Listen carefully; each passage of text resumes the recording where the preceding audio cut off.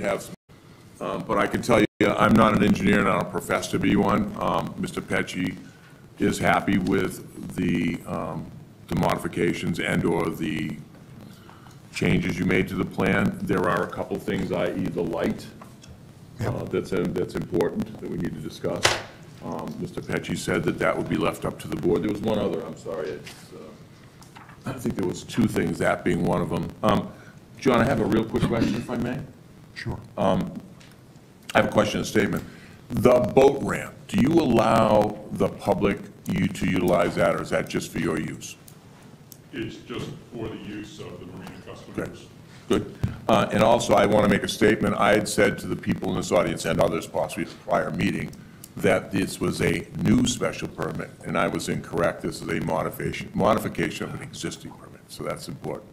Other than that, I think in reading Mr. Pecci's report, I'm satisfied. I think everything's been covered other than the two issues that he raised at the end that were open issues that this board needs to discuss. And, why don't we read this into the record? It's a two-page. Charlie, would you mind? Do you have a copy of it? Is that the June 26, 2023?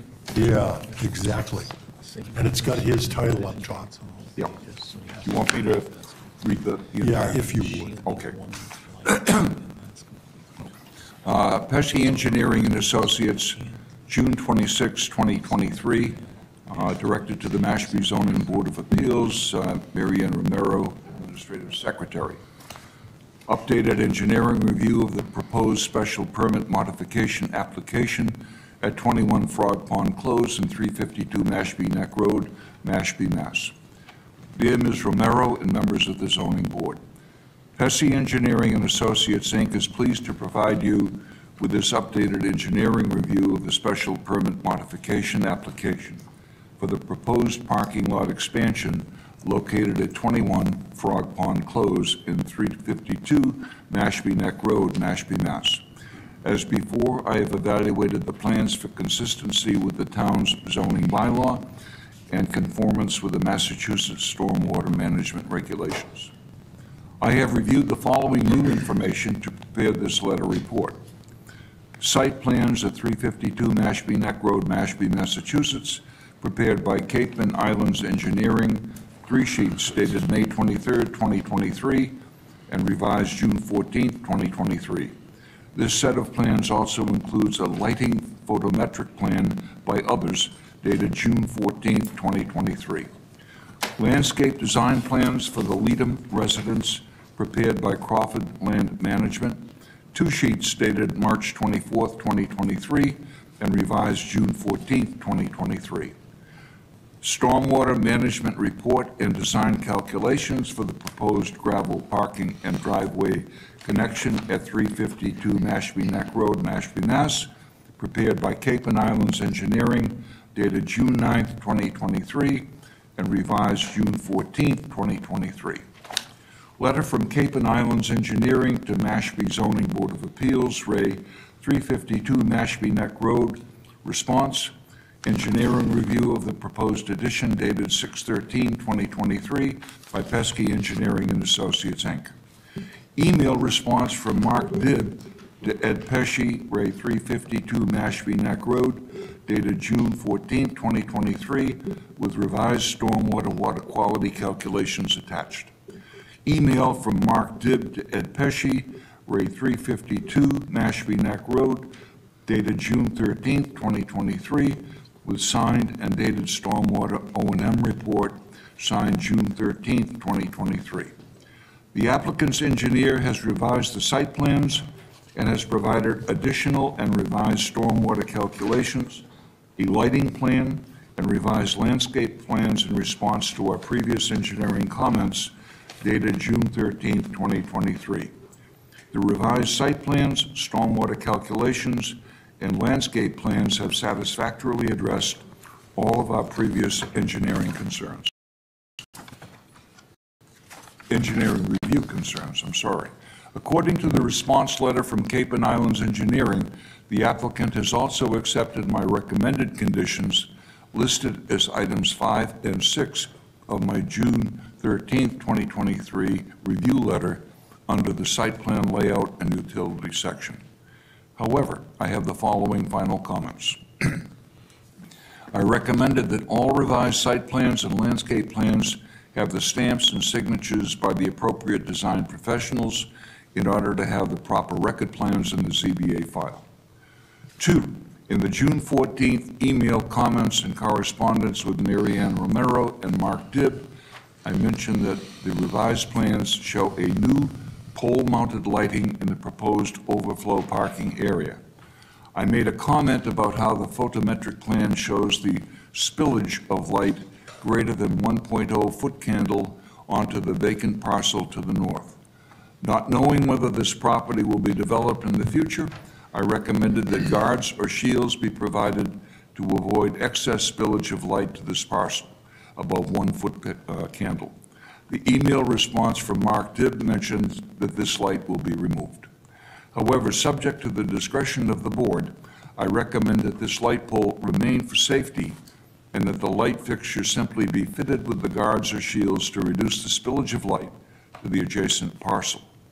Thank you again for this opportunity to assist the zoning board in the review of this project, and as always, please call or email me if you have any questions or comments. Sincerely, Pesci Engineering and Associates, Ed Pesci. And just to identify, Pesci Engineering is an independent engineering firm that the Zoning Board of Appeals can call upon to answer questions that we're not qualified to answer. And Mark Dibb is the engineer for the proposed development of this project. Would you talk about the two final comments that he had, first being the revised site plans, landscape plans, have these stamps and signatures by the appropriate design professionals, et cetera? So the first comment, plans that you have in front of you, you'll see every sheet has a revision date of, I believe, 6/27/23, issued for permit, and then the appropriate stamp on each one, including even landscape architect stamps on the Crawford Land Management Plan. So we feel we've satisfactorily responded to that comment. And then the second one, if you go to sheet 4, the photometric plan, that plan already reflects a shielded light fixture. I'm sorry, it's sheet 3. That's the detail sheet. You'll see along that northerly property line, the lumens that are at the edge of that property line are now at 0.1 or 0 off it versus they were in excess of 1.0. I could point it out to you if you need it, but we do have also there was just an email confirmation, I believe, from Ed that he was all set. We could. So you're leaving the pole, and it's got the shield? Yes, So correct. you're doing exactly what he asked for? Yes. So if a motion were to say satisfactory dealing with Mr. Pesci's comment in reference to lighting, you feel you've already done that? Correct. Thank you. Anybody want to see it? To wait for Oh, we can do it. Absolutely. We'll include it. Yeah, we're also going to, we're not going to read it into the record now, but there's 4 typed pages on the letter dated June 14th from Cape and Islands Engineering, and responses to all the questions and concerns. So that will go in the file. record. Absolutely. Okay. So that's good. May I have a copy of the O and M? Do we have a copy of the O and M here? You should have a signed hard copy. I think we do. And presumably you put, well, I would hope you put that on record at the time with the special permit or the modification. We can. That would be great. Pesci agreed with the O and M. Yeah. No, I just wanted to see it myself because I have a flow chart of them. Looks like good reading, Ron. Oh, I know. So if there were a motion made and that motion were to say, certainly, before you apply for a building permit, the modification has to be recorded along with the O and M. You're okay with that? Yeah. Yeah, it's 2 pages typewritten and signed on the bottom by Timothy W. Guido, trustee, Oh, great reading. 6/13/23. And there's the actual form on the back as well. So this, that'll be stamped. Yep. How many are there? No, those are the same. They're all the same? Yeah, and then the last page. Flip it all the way to the end. Oh. Scott, you interested in this? Well, there's more you do. Pass them out. Good reading. There'll be a See test anything later. that sticks out at you, Ron? Well, using these O and Ms, it states that somebody's going to inspect the site someday. I get concerned over that. I'd rather see a registered engineer inspect in a given specific time. And I presume this O and M says that. Does it state that a registered engineer will inspect and not somebody? I don't believe it says a registered engineer. It says the required time, and then there's a form on the back, so that, and even like state SWIPs and things like that, the registered engineer can train a applicant's worker to do those Well, the inspections. last 4 or 5 O and Ms that I have in my possession, that I've been reviewing, that I have, I'm actually tracking them, so I make a Excel spreadsheet so I can understand if the next main event, I'm gonna flip through them. And most of them, if not all of them, say, and my mistake or our mistake, whatever, it says somebody will inspect them. And that's just, to me, Not enough. you know, I shouldn't be inspecting them because I don't have the ability to inspect them. So I believe it should be somebody such as yourself. I presume you're a registered engineer. I think you are. And that be, Qualified. yeah, well, but I don't even want to leave a gray area for qualification. I want to be specific and say a registered engineer will inspect. I mean, what's the big Is it deal? required that a registered engineer has to do it, though? Well, it's an O and M, so it's whatever we sign off on doing. Technically, correct me if I'm wrong, we can do our own O and M that says we require an engineer to do that inspection, and we could require that to be done monthly. That's up to this board. I mean, I think that could be a requirement, but I could also, I could train you to, I'm not easily taught. to do these, that's the intent. Even the state level SWIP permits allow training of individuals that are on the site daily Well, to, let me help this, I think this will help. So I had this long dissertation from Mr. Pesci early on in the process, and I was talking about many things. I'm not gonna go through them now. And his protection for me was, we're gonna make sure this O and M is airtight. And I shared with him some of my concerns. Someday we'll inspect with somebody. That doesn't work for me. It just doesn't work for me. And so I think for this site, specifically with the concerns that I had, and Mr. Pesci saying, I get you.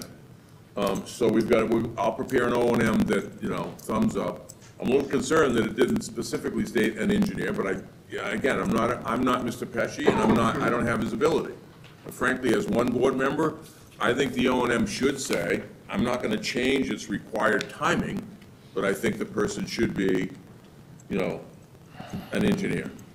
I mean, I don't think, if, At least qualified in some way. I mean, you could have your 8-year-old son go out and do it. You know what I'm But- saying? but a It's so main- wide open. I know, but a maintenance person that works on the site daily should be able to be trained by But an it doesn't engineer. even say that on here. Okay. It's so wide That's- open. yeah. We But is can, Mr. it's Pesci fine. asking for that? No, so this is this is the 5th O and M that I will look at, and presumably, I didn't look at this one because I was hoping that I didn't have to look at this one, but I guess I did. I'm bad, I get it. What I've said to Mr. Pesci, I actually said to Mr. Pesci, what I'd like to see in the future is an O and M prepared for, let's say, a rain garden for this board, and I didn't have the authority to do so, so I had to, I ran it by Jonathan, because he's the chairman.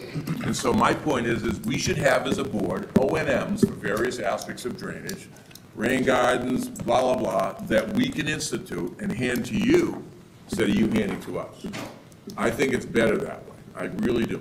Because I've got 4 others, I'm being tried, but I've got 3 or 4 others that are like, somebody will do something someday. That doesn't work for me. So I get, So, what I how would. can we manage this? So what I would say to the board is that I don't think, at this stage, I don't think Tim cares if it says, you know, either a registered engineer or somebody or otherwise qualified person.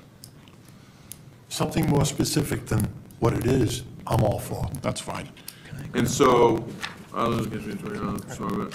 right, so, So how do you want to handle this?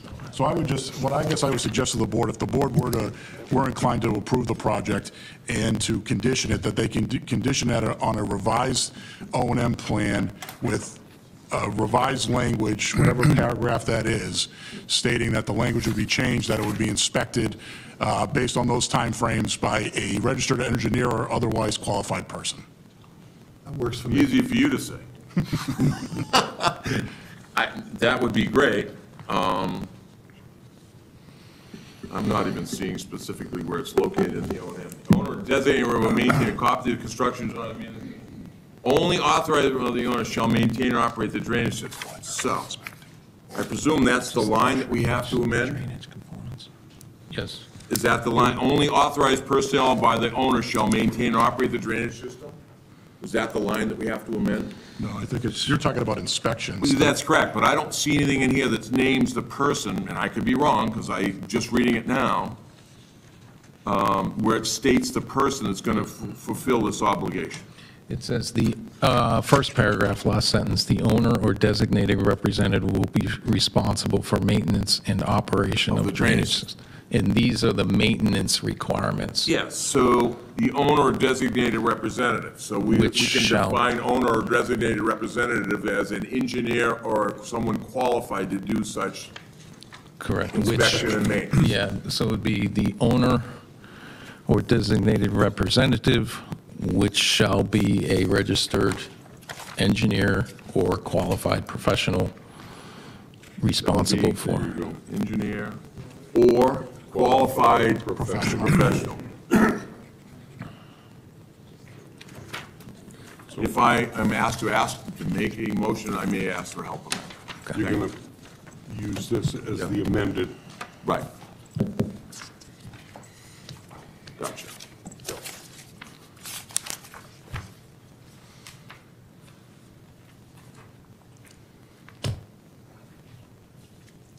As amended. Yes.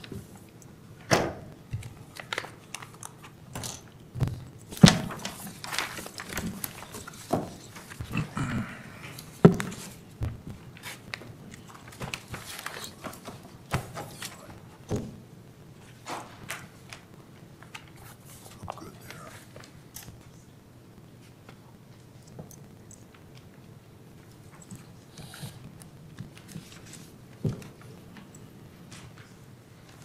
Okay, we all set? Ron has made amendments to that document, and that will be the one we stand. Okay. A comment and a question.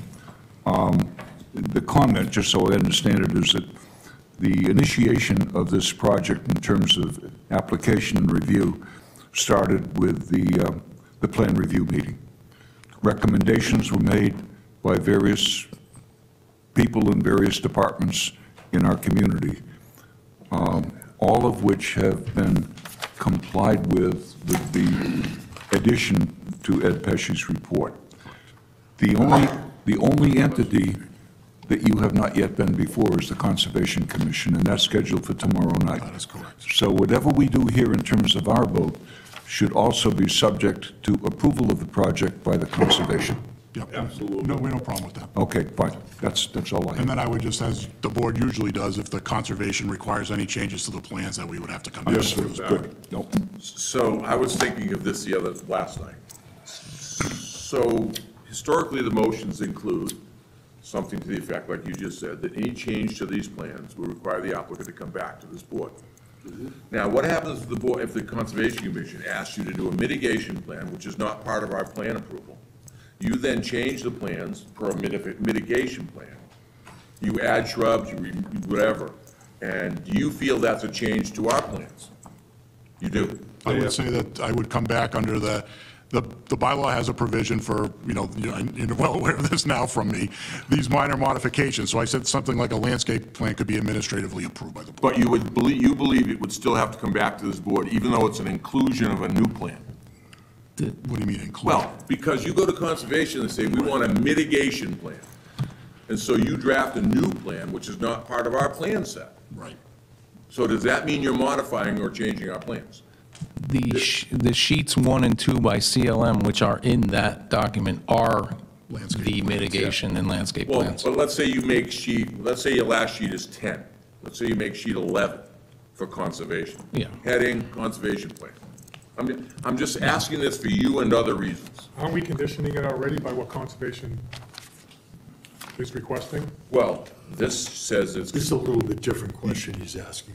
Yeah, so this is, historically, the motion says any change to our plans, or our approval, let's say our plans, will require the applicant to come back to this board. I agree with that. He now adds another page to this, because conservation says, we want to have a mitigation, page 12, that clearly depicts wetland lines, blah, blah, blah.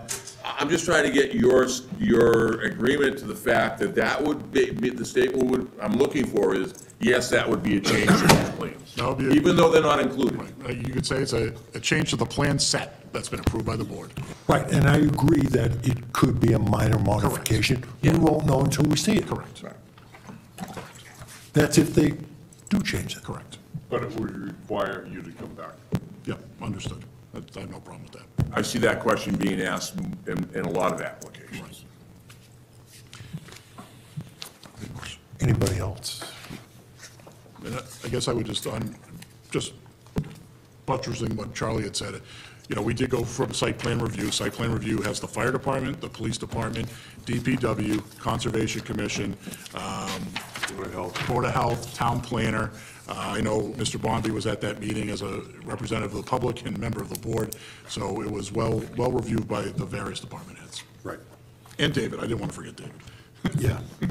We're not going to read these in, but there is it'll go into the record. Plan review recommendations dated June 6th, additional to the town planner comments. They're all bullet points. They're all included in the proposed motion. There's also the 2-page letter from Evan Lear. Yep. Very detailed. All of that is incorporated Into the into the motion. The motion. So this is all going in there. You got that all? That was to all town departments. Oh, yeah.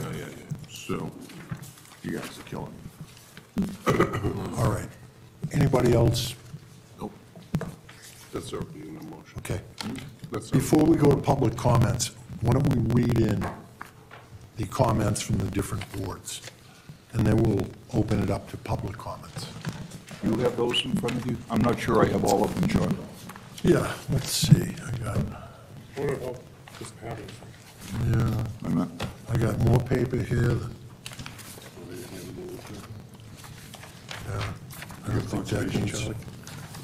Board of Health doesn't have anything. Thank you. Yeah, Charlie, I got them right here. Okay, I have conservation right here, John, so. Charlie, in case you don't. This is everything. Okay, thank you. Thanks, Bill. Okay, conservation comments. Daniel Kent, Monday, June 26, 2023, to Mary Ann Romero, relative to 21 Frog Pond and 352 Mashpee Neck.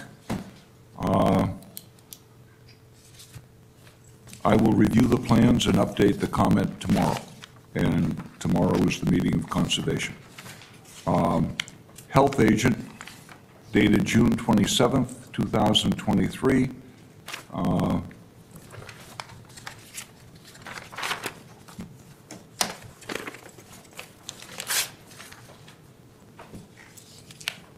I don't see that there's any comment from the I got a health. Board of Health comments, and I don't even see. Nothing Yeah, on just there, listed, Charlie. even listed on it.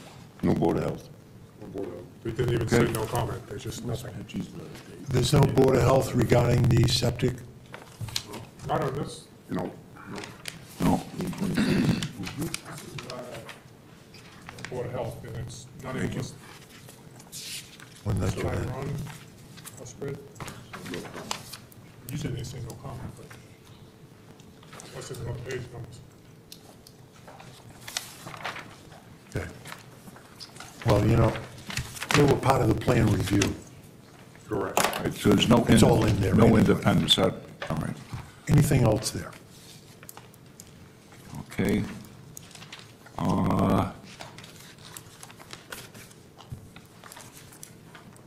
I have a comment from Evan, which is also part of the plan review information. Is it this two-page type letter? I'm not going to read that in, but, No. you know, I can read the Including highlight. that as part of the, I'm going to read this part of it. Okay, this goes back to June 5th, 2023, from Well, Evan. this is May 23rd. Lyra to Mary Ann Romero. Under my recommendations for accessory uses, I forgot to contemplate the use of the 352 Mashpee Neck property as offices for the marina. I see no issue with the use of a portion of the dwelling as an office. Any building code or Title V related issues relative to the use, I will defer to the Commissioner and Health Agent. I want to be sure that any recommendations to the Board of Appeals to restrict accessory uses does not include a restriction on the establishment of an office for the marina. Please notify Attorney Corain of this amendment to my previous email, as well as Chair Forbush. Okay. And the only other thing I have is from the Harbor Master, Robert Tomeno, June 9th, 2023, to Mary Ann Romero. Mary Ann, we have had no issues whatsoever at the marina itself. The staff, as well as management, run everything very smoothly, and we work extremely well together. On busy weekends, I've never observed a single issue with regard to parking, partying, or out-of-control patrons. I've observed staff managing the parking lot and the docks themselves. Any other questions or concern, please don't hesitate to reach out. That's it. Okay. I'm looking at a letter from Evan Lyra, Town Planner, dated May 23rd, to the Zoning Board of Appeals. Reference 352 Mashpee Neck Road / 21 Frog Pond Close, special permit modification. It's 2 pages typed, but the start of it says, upon review of the subject petition, I noted zoning-related conflicts that impact the property owner's request related to additional parking area intended to serve the existing marina. I've conferred with town council on the subject, and he has affirmed the planning department's opinion of the facts. 1, subject parcels are held in separate ownership. 21 Frog Pond Close is owned by 21 Frog Pond Close LLC, and 352 Mashpee Neck Road is owned by the trustee of the Shoestring Bay Nominee Trust 2. Number 2, Mashpee zoning bylaw 174-25-H8 in parentheses prohibits parking lots in the R3 zoning district that are not accessory to another principal use on the same lot. We've talked about that already. As submitted under the existing circumstances, there is no legal basis upon which the ZBA could modify special permit to include 352 Mashpee Neck Road. This was back in May, though, so all of this has been addressed. If you'd like to comment on that. Yeah, so when we talked to town planner's recommendation would that be, we would have to put both lots in same ownership. We have done that. We provided the board with a copy of the deed. Now both properties are owned by the 21 Frog Pond Close LLC, so that removes that concern of the of town planner. Okay. I have one more email from Evan dated June 14th. It's an email, and it was to Mary Ann. And it says, "I'm satisfied with the plan revisions, ingress and egress to Mashpee Neck lot internal. Screening shows eastern red cedar. Properties are held in common. All of my other comments pertain to conditions that aren't shown on the plan but listed in the written decision. The board may choose to accept, modify, or reject any of my proposed conditions. Please ensure that any and all that they choose to accept are appropriately and clearly noted in the written decision. Thanks, Evan." And this was dated 2 weeks ago. So, I don't have anything else. Anybody, before we open it up? Okay. Why don't we open it up to public hearing again? If you've already spoken, please don't speak again, and there'll be no giving minutes away. So whoever's first, raise your hand, come right up, sir. And just give us your name and address for the record. Happy to have your comments. Hi, my name, excuse me, let me line up with this microphone a little bit, okay? My name is Mike Fox, and I live on Frog Pond Close. And I did write this letter to the town manager, and he said he was going to distribute it to you. Have you seen it? We've got a bunch of emails that I'm going to read. This is after. a letter that was actually directed to Rodney Collins. Okay. I'll don't find have out it? afterwards, but go right ahead. Okay. But he suggested very strongly that I read it into the record, okay? Go ahead. Okay, thank you. Dear Mr. Collins, thank you for the opportunity to comment with respect to the application before the Mashpee Zoning Board of Appeals, requesting a modification of an existing special permit of the marina and expand to include the adjacent property at 352 Mashpee Neck Road. My family and I have maintained a summer residence at 63 Frog Pond Close for over 25 years and thoroughly enjoyed our time there, and have also been avid boaters during this period. We are very familiar with the operation and substantial growth of the facility from a family marina to a sprawling enterprise. I will try to be brief in my comments, but I have some significant issues with this proposal. They include the following. One, the Zoning Board of Appeals has not received input from many neighbors on Frog Pond Close. I was never informed, nor were many of my neighbors informed, by the applicant of this application. There was no consultation with us or any attempt by him to obtain our input. This, unfortunately, was the same approach taken by the applicant in more than doubling the size of the marina to 154 slips a short time ago. It is very disappointing that the applicant has consistently ignored the concerns of his neighbors as he has pushed forward with ongoing rapid and substantial expansion of the marina. Two, why does the routing of traffic to Frog Pond Close solve the traffic issue?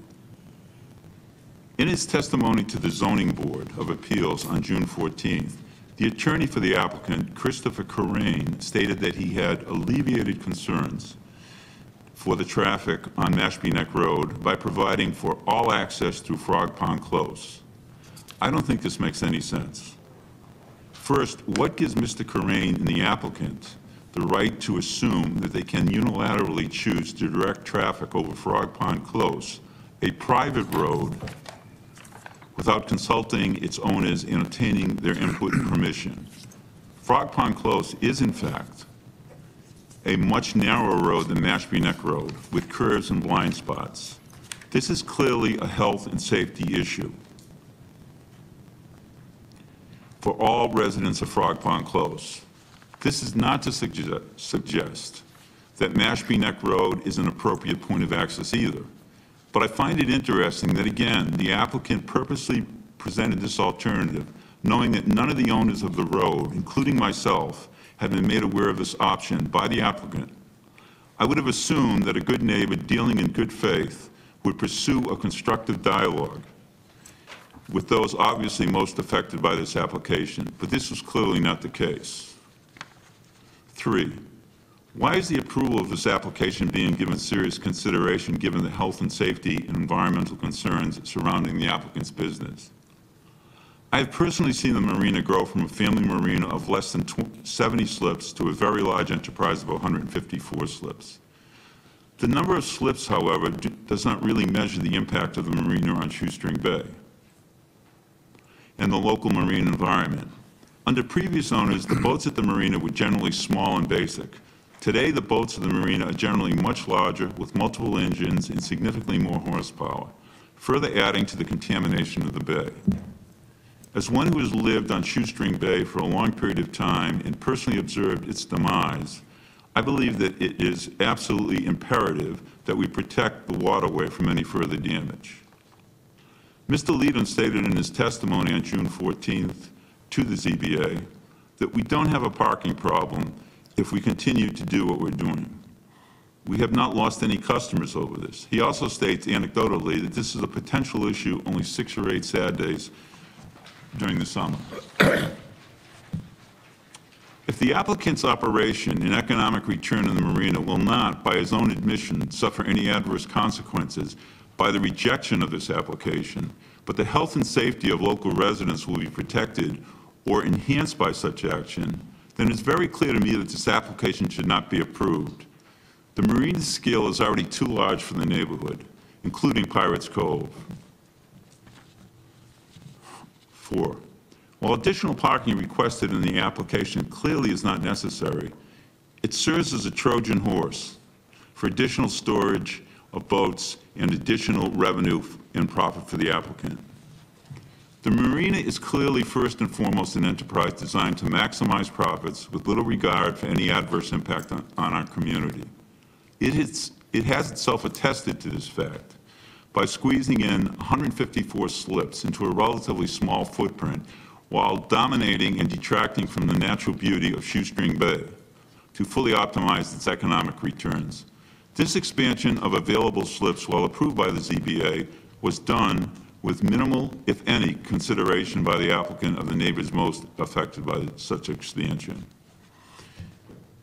As detailed above, Mr. Leedham has stated that his additional parking request is not necessary for the ongoing operation of the marina. It would therefore seem that Mr. Leedham's real objective in acquiring the lot adjacent to the marina and bringing it under the umbrella of a special existing permit is to increase his boat storage capacity by a minimum of 32 additional boats and reap additional profits from hauling, storage, shrink wrapping, fueling, and providing other additional services with respect to these boats. He, in fact, stated in his June 14th testimony that he has a very significant demand from his existing customers for such storage. The transportation of these additional boats, many of which will be quite large, presents an unnecessary risk to the health and safety of the residents of Frog Pond Close, Mashpee Neck Road, Pirates Cove, and all adjacent neighborhoods. Shrink-wrap boats on stands surrounded by a stockade fence will further detract from the Mashpee Neck Road landscape and environment, including Frog Pond itself, which is located directly across from the marina, and will also affect neighborhood property values. In summary, due to the critical considerations above, this request to modify the existing special permit of the marina should be rejected under the applicable statutes, since, if approved, it would clearly have a significant adverse impact on the health and safety of the citizens of Mashpee while adversely impacting traffic flows, traffic safety, local waterways, and neighboring properties. Thank you for your consideration. Thank you. Anybody else? Yes, I spoke last time, but, excuse me, At the end, if we have some time. I've been asked for the approval. Okay, at the end, if we have some time, I'm going to make sure that we get everybody that hasn't spoken. Okay, we're not going to share minutes. We're not going to share minutes. I'm not sharing. Okay. What is your name and address? Tennessee 51. Yeah, We have your letter, and you've already spoken, but thank you. This is something different. Okay, I'm going to have anybody that hasn't spoken come right up.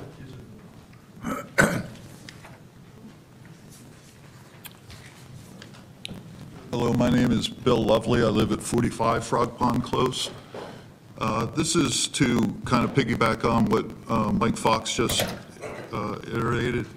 The town planner provided comments to the planning board, and one of his comments was that the applicant should demonstrate the necessity of the required number of parking spots. And I've sat through the meetings. I've never heard him justify 34 parking spots. In fact, Mike just stated that he said over time that he can operate just the way he is. So I don't know if the zoning board has considered the number of parking spots that he's asking for, because it's his onus to prove that he needs those. Thank you. Thank you. Anybody else? No. I'd like to ask one question. No, come up and, if you would, and give us your name and address for the record. Okay, I'm Elaine Coronilla at 23 Buccaneer Way, Mashpee. I'd like to know how many of the boat slip owners or renters, whatever you consider them, how many of them are from Mashpee? How many from, We'll find out okay? afterwards, and I'll have you address that afterwards. What was the last name on that? Can you spell? We find out. Oh, I got it.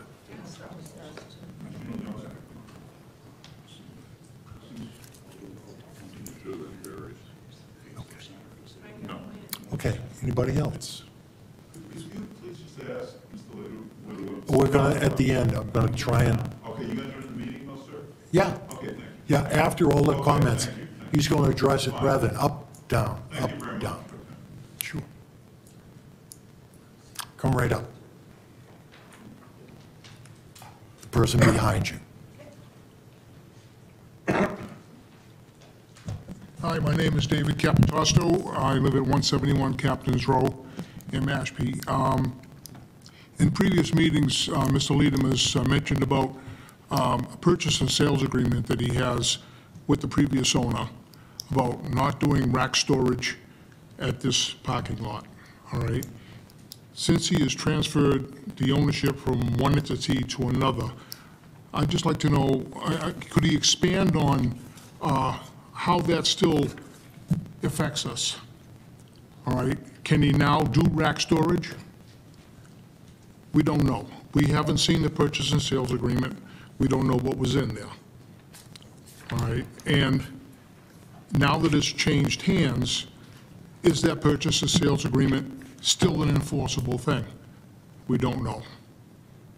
I think this is something that you should look into, and I think that we need a bylaw in this town with no rack storage. Okay? Thank you. What's the last name?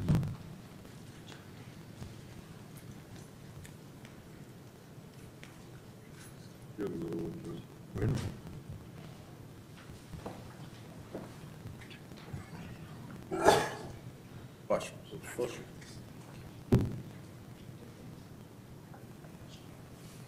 Come right up.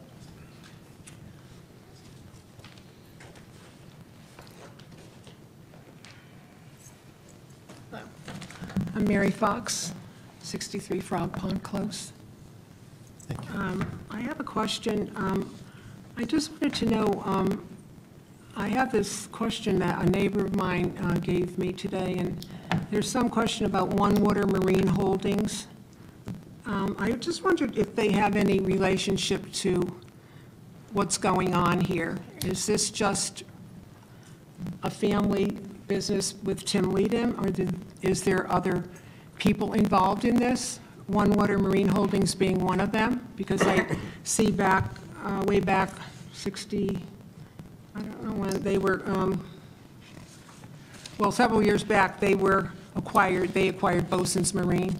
They're a big conglomerate that goes around, and they have according to my neighbor, they have quite a few marinas that they manage.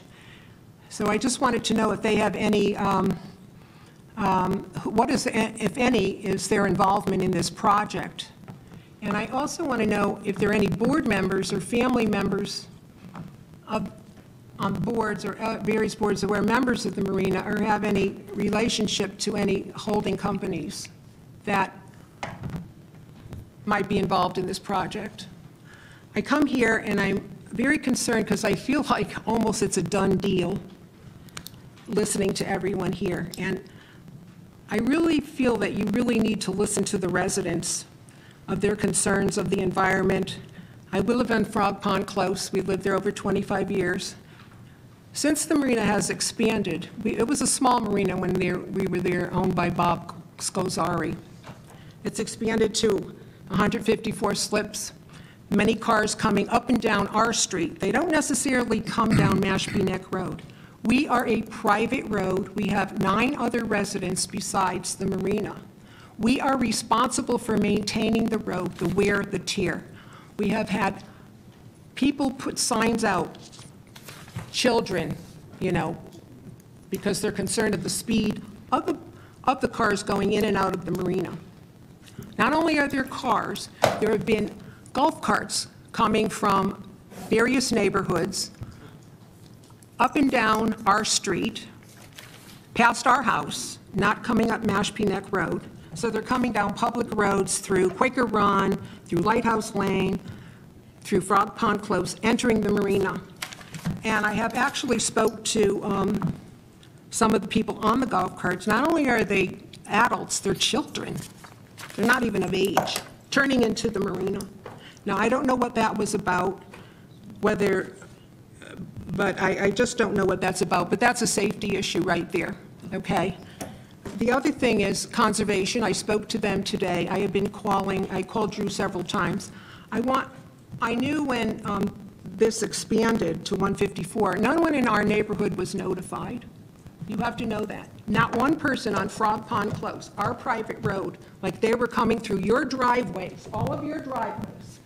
Not one call, not one card, nothing to the neighborhood. Now, if you're family-oriented, we're families in that neighborhood. They're families in Pirates Cove. We're families, and this impacts not only our neighborhoods, the cars, the boats and the trailers come up Simon Narrows, they come all the way in several neighborhoods. But our road is a private road. So would anybody like to have 154 boats traveling in and out and cars in their private driveway through their private land? Would you, any of you? This is how it's impacted our neighborhood, and it's dangerous.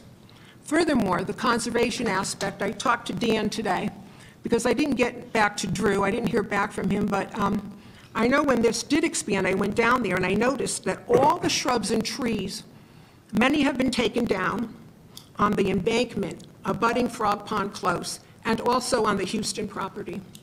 Now, I talked to Tim a couple years back. That was supposed to be re-landscaped. To this date and time, it hasn't been re-landscaped. I see the trees being pruned up. I see some with tags on them, but none of that has been done. Furthermore, there's a dip in the road there. There's a conservation frog pond across the street from the entrance to the marina. It's conservation land. When it rains, there's enormous amount of sand that ends up right by the entrance to the marina. It sits there. If you come by in the summer, or if it's been raining, go by on a rainy day. All the boats and cars come in there. It's never swept away, and it's swept into, well, his side and to the conservation side. So there's a conservation issue.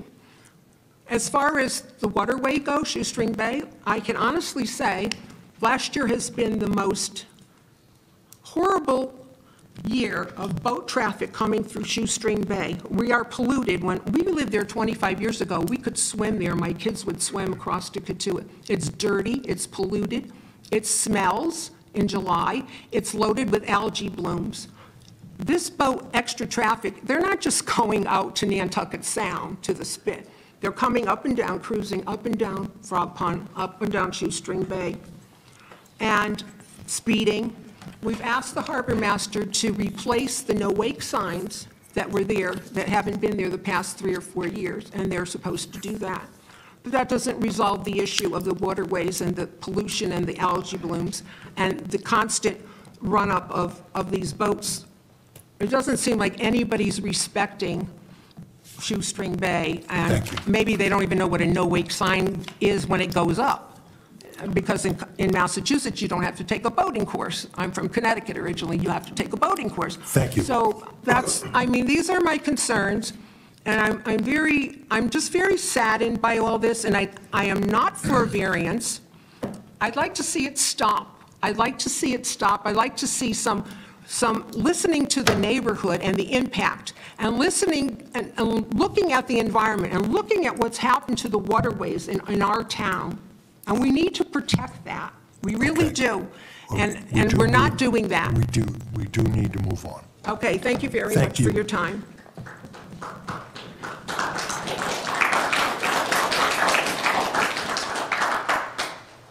Okay, who's next?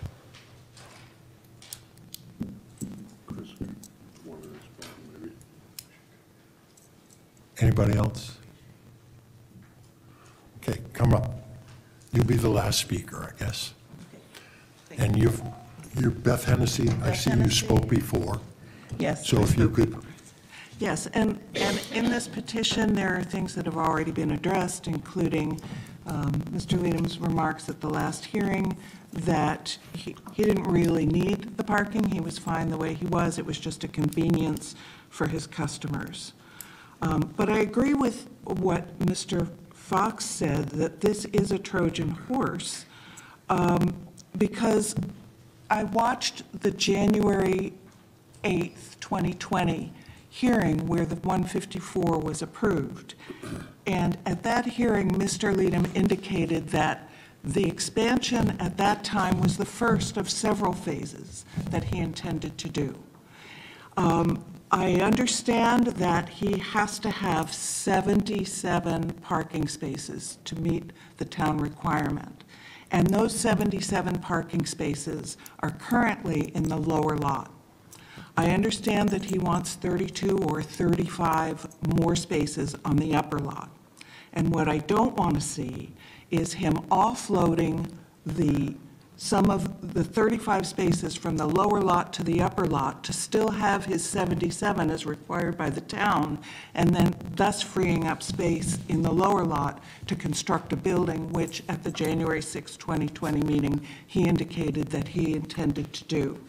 I don't want to see that the commercialization of that marina in our neighborhood.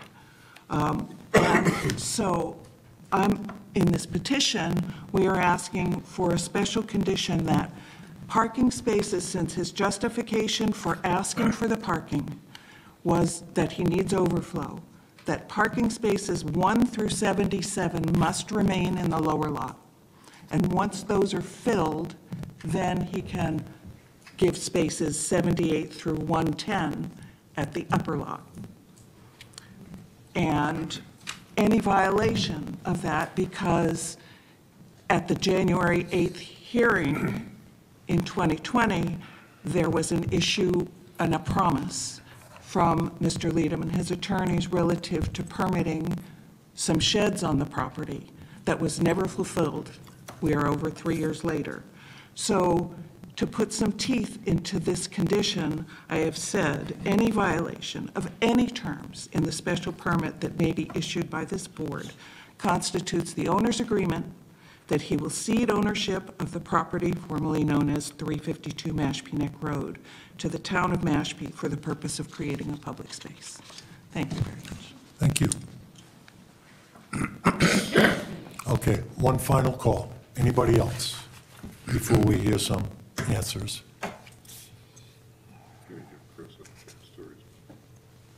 Yeah. Should we close the public comment section of this at this point? Kareem I think he needs to answer has a those chance to questions, respond. and then we need to close, I would think. Okay. Thank you. So I want to address the last comment and one of the other comments relative to the rack storage. So we have come before this board stating that we will not do any rack storage, and if the board were to approve this project, they could put that as a condition of this special permit. So that would certainly have much more teeth than any purchase and sale agreement. If I were asked to make a motion, it would include the following statement. No boat rack storage will be allowed. That is That's in perpetuity unless they amend this permit and have to come. That is correct. So no issue with that. As to the first part of Ms. Hennessy's comment, we would not have any problem with a condition that stated that this was overflow only, that the first 77 had to be filled before you could start using parking on the upper level. However, I will not agree to a condition that says a violation cedes ownership of the property. So so overflow parking only. Overflow parking only, so my... Once the Only to be used 77. once Yeah, the 77 once are the filled. parking on 21 Frog Close has to be used up first, then you can use the So overflow. when they start to pull out of the 77, Correct, the new cars go into, right. All right, so overflow parking only. And so this parking area can only be utilized once the 77 lot, existing parking lot is full. Yes, on 21 Frog Pond Close, if you want to. and And if they If become somebody shows vacant, up they have to after- be refilled before you go. after they start it, it's got to be refilled. Well, we're not going to move cars down. What? Enforcement is impossible. Yeah, we're not going to, if there's a parked car already up there, we wouldn't be moving it No, down. I'm not asking you Okay. to, but if a spot A opens new up, car comes in, and yes, it would go into they that. don't go up there. Correct, that's, They fill the spot that was vacated Yeah, of that's the fine. 77. And- I think that's fair. that's It's fine. not a big deal. Yeah, I don't think it's a big deal. And then, I guess the only other thing I would... Can we stop with that one, please? If someone were asked to make this motion, could we make sure that I got this right, please? Yeah, I only have overflow parking only. correct. Fill in from there, please. So there are currently 77 spaces. Yeah. Right. Can I just from an employee standpoint, this is overflow parking. But I just asked that when this being worked out by the board and my attorney, that I can see things being very difficult. The 77 get filled, some people go up, 10 people leave from the lower lot, someone comes in and says, you parked there first because I see spaces down here. I mean, there has to be We some. want you to do your best to make sure. Yeah, that's all I'm saying. This that it is what happens. this is, and the 77 spaces No, are I staying, don't they're think being anybody from used. the Mashpee Police is going to be in the Well- trees looking to make sure. Well, but there'd We're be a looking million for a calls to guarantee him. from you. You can see it coming. I think you make best effort to continue to fill the lower lot before you utilize the upper lot. So. Yes, that's This fine. is That's- overflow parking This is only what and we're should be looking for. utilized only as such as when the 77 lot parking lot is full, this parking lot can then be utilized. And I think from a standpoint of one person leaves there, the 77, and then all of a sudden Somebody that pulls person. in, they go to the I don't think you can lower go anywhere near that conversation because you just can't oversee that. You can't have a guard, an attendant standing there all Well, day long. that's all I'm saying. I get it. From a practical standpoint, I mean, You make best effort. I think the and minutes that's of this what it is. meeting are part of the meeting, right? So it's important for the people in the audience to understand that. That's very important. But I think it's also important for you to understand that if 20 people leave the 77, and for that day, they've left the 77 parking lot, you need to say to that overflow, hey, get over there, right? well, Something they're out needs- on their boat. Well, all right, no, You I can't see move what their you're car, they're on their boat. well, that's a problem. No, I don't see No, it it's as not, a they, problem. then they leave at the end of the day. Not at all. So what you just said, correct me if I'm wrong, is, What so I'm saying is 20, that- 50 people leave the 77 area parking lot. Right, 50 and if- people. So now it's not less than half full. Right. The overflow parking is also full, or almost full. And and the residents say, wait a second, you can't do This is that. how it's going to work. No. When, if somebody comes in and there's something available in the 77, That's where they That's where they park. Yeah, They don't that's- go up there. Yeah. We That's- can't You don't control go when to the upper people lot leave. unless there's no spaces on the lower lot. Right. As people leave, That's exactly they're what, gonna just refill the lower lot. How does that, how do you state that motion? you just did. There's no overflow parking only, and refilling Lower lot of will be filled spaces first. Refilling of As spaces are they- in the lower lot. on the lower If lot. available. Become available. Occur first.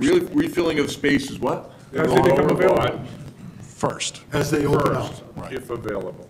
On the lower lot first, As they become as available. available. So you're saying the following, Not moving overflow people parking from the upper only, lot to the lower. this lot is overflow parking only, overflow parking only, and refills, Yep, applicant will use best efforts to refill. Lower lot as spaces become available. Correct. You got that? Please, please, you're out of order. We're done with that. refilling of the, We're having a discussion. Please.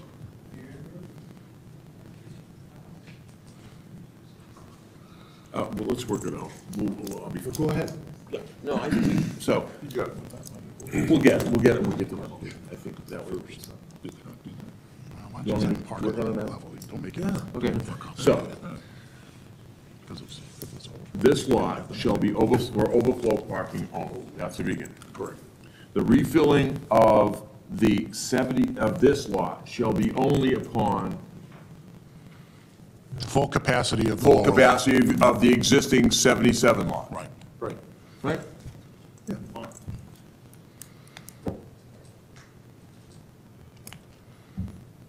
Okay. But you're not making people move.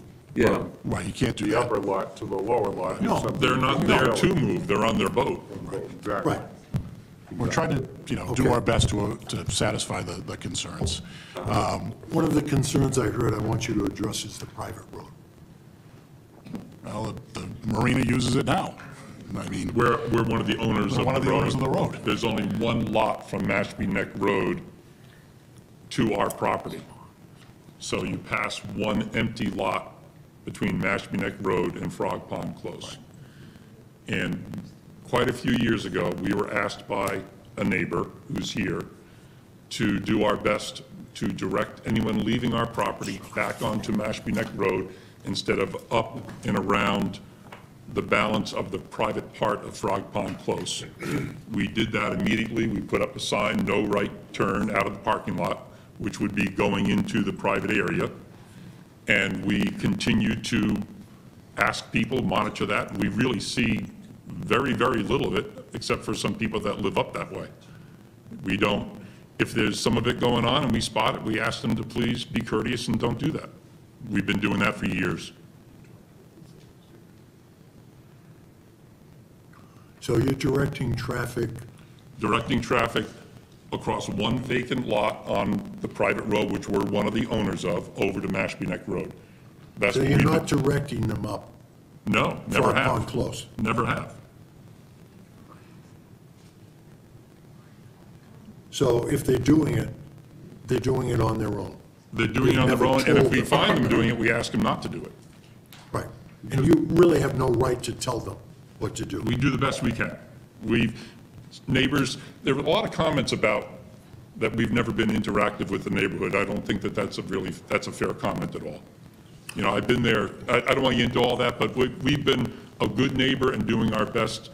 I was there since 1985, using the marina personally, and then owning it since 2001, 22 years. And it's always been, I'm one of the neighbors. I live in town. Please, We own the property. let's be courteous. That makes us a neighbor. We own the property. Uh, I'm sorry. I'm Address the sorry. board, please. I don't mean to get defensive, but it's, Well, we don't need this I know, discussion. I back and forth. apologize. I apologize. I don't want this to get out of hand. Can I make one point of clarification? You're not increasing any number of boats in the slips. No, we are Is not. that correct? It's We are not. 154, it stays at 154, so there's no additional boat traffic. No. This is strictly a parking. Right, and I think town planner made a good point of that. He said, you know, if you were expanding the number of slips, that's really, you'd be worried about increasing traffic. Exactly. No, that's not the case here. There was a question from the audience about the, how many owners are Mashpee residents. Well, you know, we don't have an exact number. I think Tim estimates that it is more than half of the slip owners or slip users are Mashpee residents. Okay, Well, I I'm mean, not well, sure that's- that really matters. It doesn't, but somebody asked and we're. It's a business. Right, You can't reflect, It's like who goes to the restaurant, I mean. right. but somebody asked and we're, you know, want to be open. We have people from Katuitt. You're on the line. Mr. Chairman, they also, somebody in the audience asked, what board members have any interest in this particular property? Does anybody here? I don't own a boat. I own a boat, but it doesn't go to this marina, it's never been to this I have marina. nothing to do with any Never of paid a it. dime to this gentleman for slips. Anybody else? Nope. Just, Take no offense, but I have no interest in boats. Good move, actually. I like move. friends with boats. LLC. It's way better than owning a boat. You want to say anything? Yeah. okay, that was the other question. Oh, there was, I'll voluntarily bring something up. Someone brought up the name One Water. I used to own Bosun's Marine. That's fairly well-known. I volunteered that to the information before. I sold that business in 2018. And frankly, that freed up my time and capabilities to turn around and get going on the improvements that we're doing at the marina. There is no association of ownership in any way, shape, or form between the company that bought Bosun's Marine and the marina. I'm 100% owner with my wife. We have been. They were separately owned, separate businesses. They've always been separate businesses, separate ownership. My wife and I own it, and we hope that as we improve it and our boys grow up, that it stays in the family. I mean, that's the goal of still putting effort into this at the point I am in my career. So it's pretty straightforward. Any final comments? I'm going to take a few 30-second comments from the board, and then I'm going to move into some letters that were written that people haven't spoke about, and then there's more to talk about. We've got a lot more to go, and this is a full agenda. We've got 2 pages of hearings. I mean, it's already an hour and 15 minutes. So, any final comment? I would just say that I do believe there was some comment about, you know, the parking. I believe my client has adequately demonstrated the need for this parking, you know, based on his experience with the marina, the back and forth of people going, and the nature of the use of the boats nowadays. Okay? Thank you. Thank you. All right, 30 seconds. Raise your hand, come right up. Who's out there that would like to speak? Come up. Give me your name again, if you would. Make it very brief, if you would, 30 seconds. Make your point. I got it. I think the comment that if you get 152 slips, these additional boats will not, you know, increase traffic. Of course they will, because if you're storing an additional 32 boats on the land. None of that is true. What? There's already 152 slips as it is right now. No. I'm saying on the new lot, there'll be an additional, he's asking for an additional 32 boats. Right now, those 152. No, that is not correct. It's 154 slips, I think, is it not? And it's 154. Right, Yeah. and there's not one more slip allowed. Right. There's no more boats. There's no more You can't boats. bring more boats. It's only for parking for the existing slips. And there's no storage in the summer at all. So what he's saying is, he will not offer storage to anyone who does not have a slip. That is what I said. Correct. Okay. Correct. Right. Okay. And there's no storage during the summer. Winter storage. And there's no rack storage. There'll be Oh, I no understand the taking rack out, storage. moving in. That was one of my big concerns. We answered that in the last hearing. Right off the bat, I was concerned about starting store boats, put them in, call up, hey, have my boat ready. I didn't want that. That was addressed right from the start. Okay, but let me So, just I'm ask. with you on that. Okay, just a clarification, maybe I don't understand. So, the additional, he said that he wants the ability, last meeting, to store up to 32 boats there, right? So during the winter, right now, you've got a certain amount of boats that are on the lower level. He's going to store an additional 32 up there, okay? So to me, that's basically an additional 32 boats that are going to be stored that are not there now. It's, yeah. I mean, why don't you ask him? I mean, because he said in the meeting on June, We did speak about this. yeah, earlier. no, but he said in the meeting that he has tremendous demand for this, and he could use this space for storage. That's why I feel really it's a Trojan horse to Thank get you. the boats in there, okay? Thank you. Anybody else?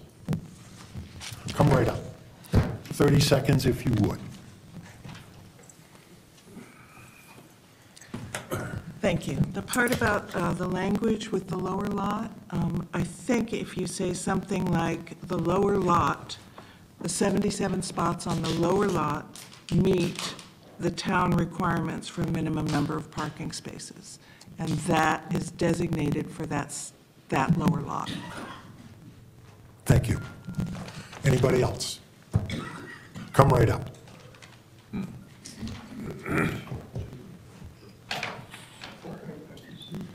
Might not make it up here. Take your time. And your name and address for the record. Ron Meyerowitz, Pirates Cove. It seems I'm like sorry, your the- last name was what? What? Last name was?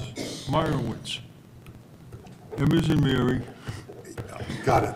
Okay. Thank you. It seems like the owner of the lot said it didn't affect his business one way or another if he doesn't get it. So why not just drop it? Leave it like the way it is. He doesn't need it.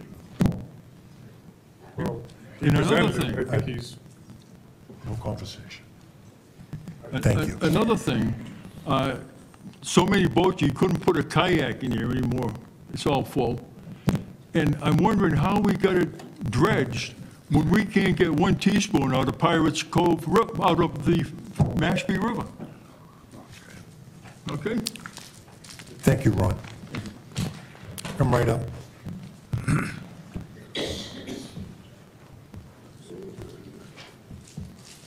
And again, you are, I'm Mary Fox, Mary. 63 Frog Pond, close. got it. We've had issues with music playing all night from the Porta-John area, which we've complained about. We've also had issue with the dumpster. All the screening is taken down on Frog Pond Close, a great deal of it. It's never been replaced, so we can see right through there now. A dumpster at one point was parked right on their property, but abutting the road. It was very much an eyesore and smelly.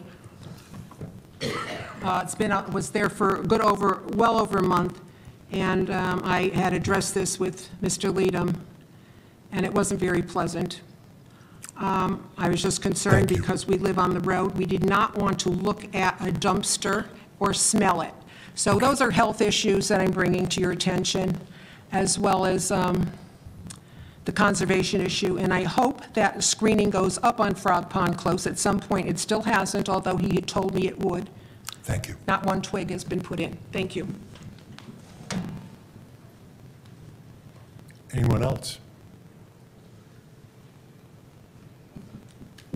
Thank you. Ron, would you make a motion to close the Certainly. public comment? I'd like to make a motion that we close public comment on the modification of the special permit for 21 Frog Pond Close and 352 Mashpee Neck Road. Trustee Timothy Leadham, trustee of Shoestring Bay Nominee Trust. Second. All right, Bill seconds. Charlie, how do you vote? I vote yes. Scott? yes. Ron? Yes. Bill? Yes. I vote yes. Okay, the public comment section is closed. All right. We have got some letters to read. Okay. I think we have one from Chris Resmini, I believe it's pronounced. Charlie, have these? I don't know, I'll read this one. After that, we have Louise McDivitt. All right, so this is from Chris, as I said, dated Monday, June 26th.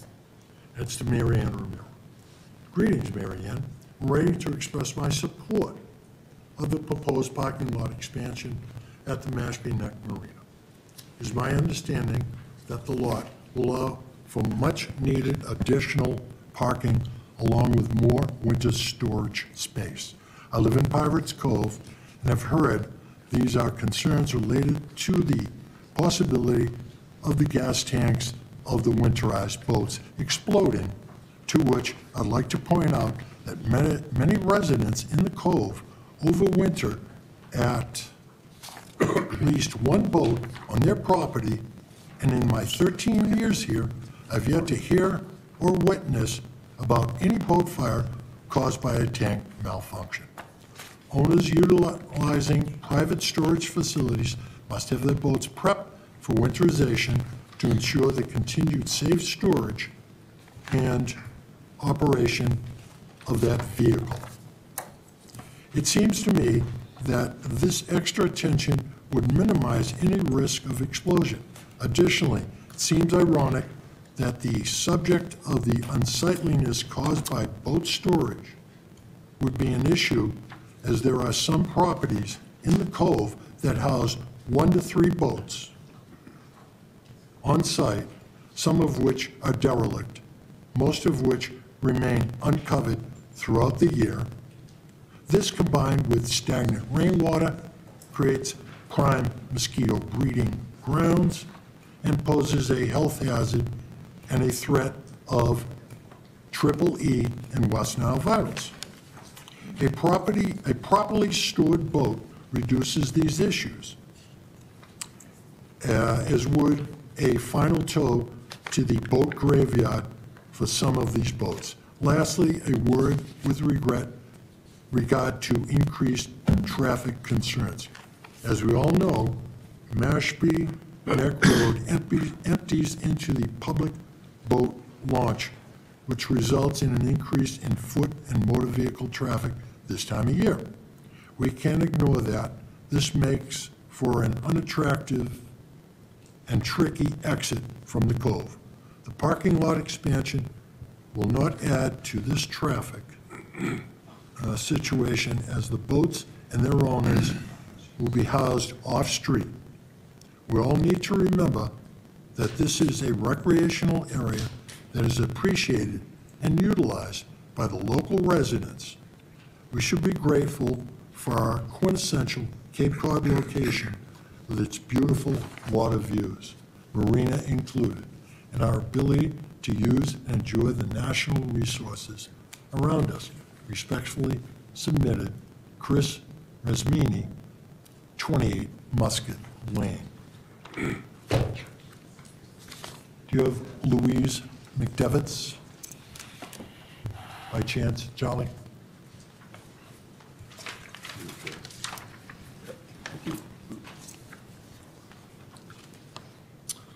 The date is 6/7/2023.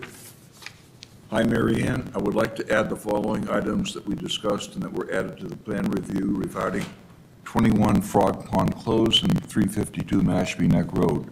Noise, no functions, weddings, parties, group activities will be held on this property. Light, low lighting in the parking lot will be initiated. The floodlights originating from the dock area should be evaluated. My other concern is accountability. If any of the conditions listed in the permit are breached, what will be the process for corrective action? Thank you, Louise McDevitt, 3 Treasure Lane, Mashpee. Okay, the next one is John, I believe it's Kilty or something like that. Sorry, I butchered the name. Okay, and this one is to Evan Lira, dated June 13th. Mr. Lira, I'm writing in opposition to the plan to convert the residential property at 352 Mashpee Neck Road into a commercial industrial parking lot and boat storage area as proposed by the current owner, Timothy Lee. We would like to officially state our opposition to the proposed intentions for the following reasons. This is a residential home and should remain that way. Allowing this request would set a very dangerous precedent within this neighborhood and across Mashpee proper.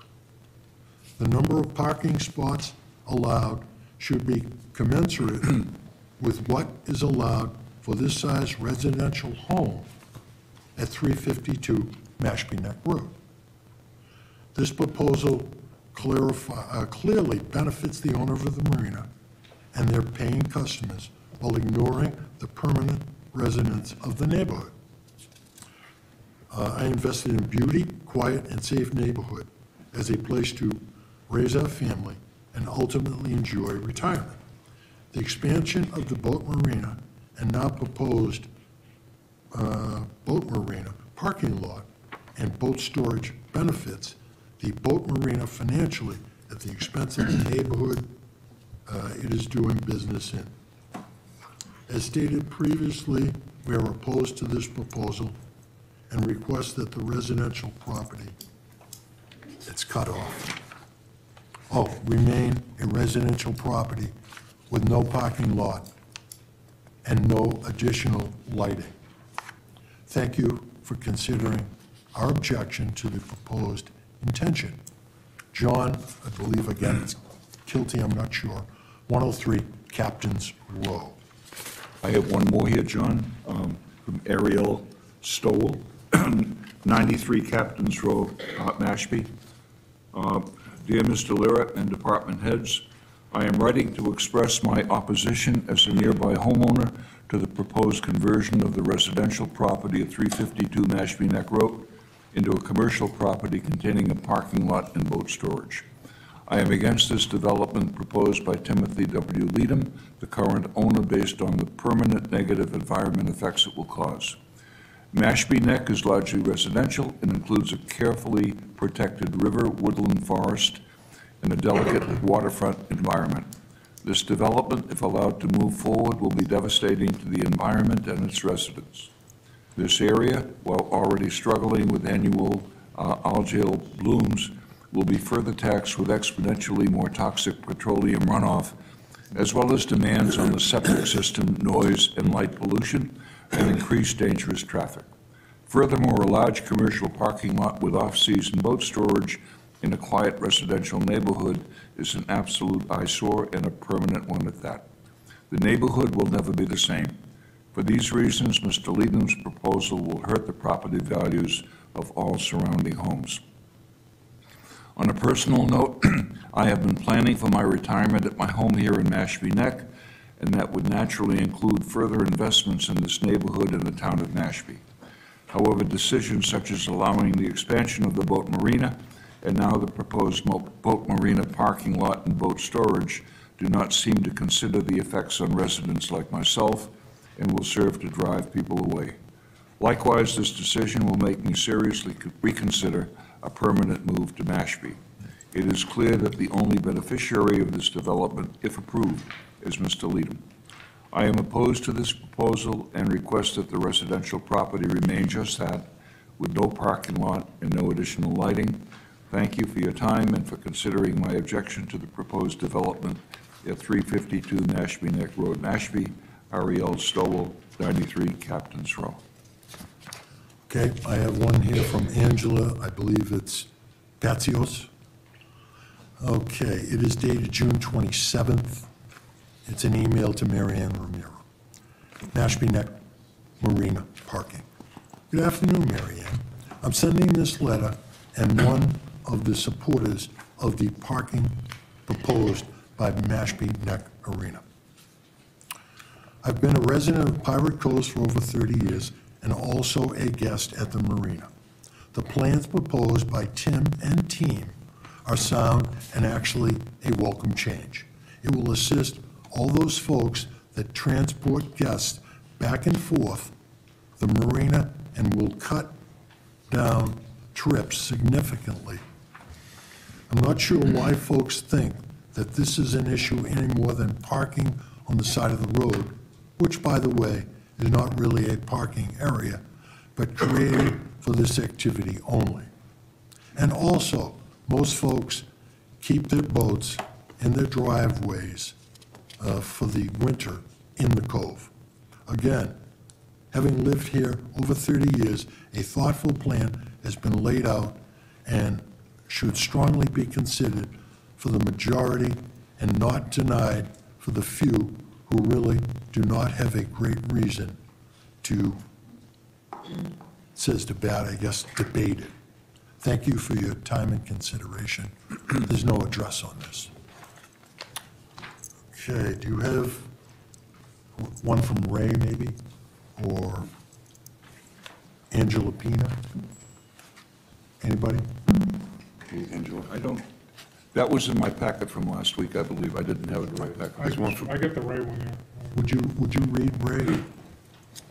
Ray Tetrall, 41 Buccaneer Way, Mashpee, Mass., June 1st, 2023, Mashpee Zoning Board of Appeals. I'm a resident of Pirates Cove and have been in conversation with several neighbors in the Mashpee Neck Marina Management regarding Mashpee Neck Marina's request to allow parking at 352 Mashpee Neck Road. Given that I am both a patron of the marina and a resident of Pirates Cove, I want to pass along my thoughts for your consideration while deciding on the marina's request. As I understand the situation, there are two primary concerns from the Pirates Cove community.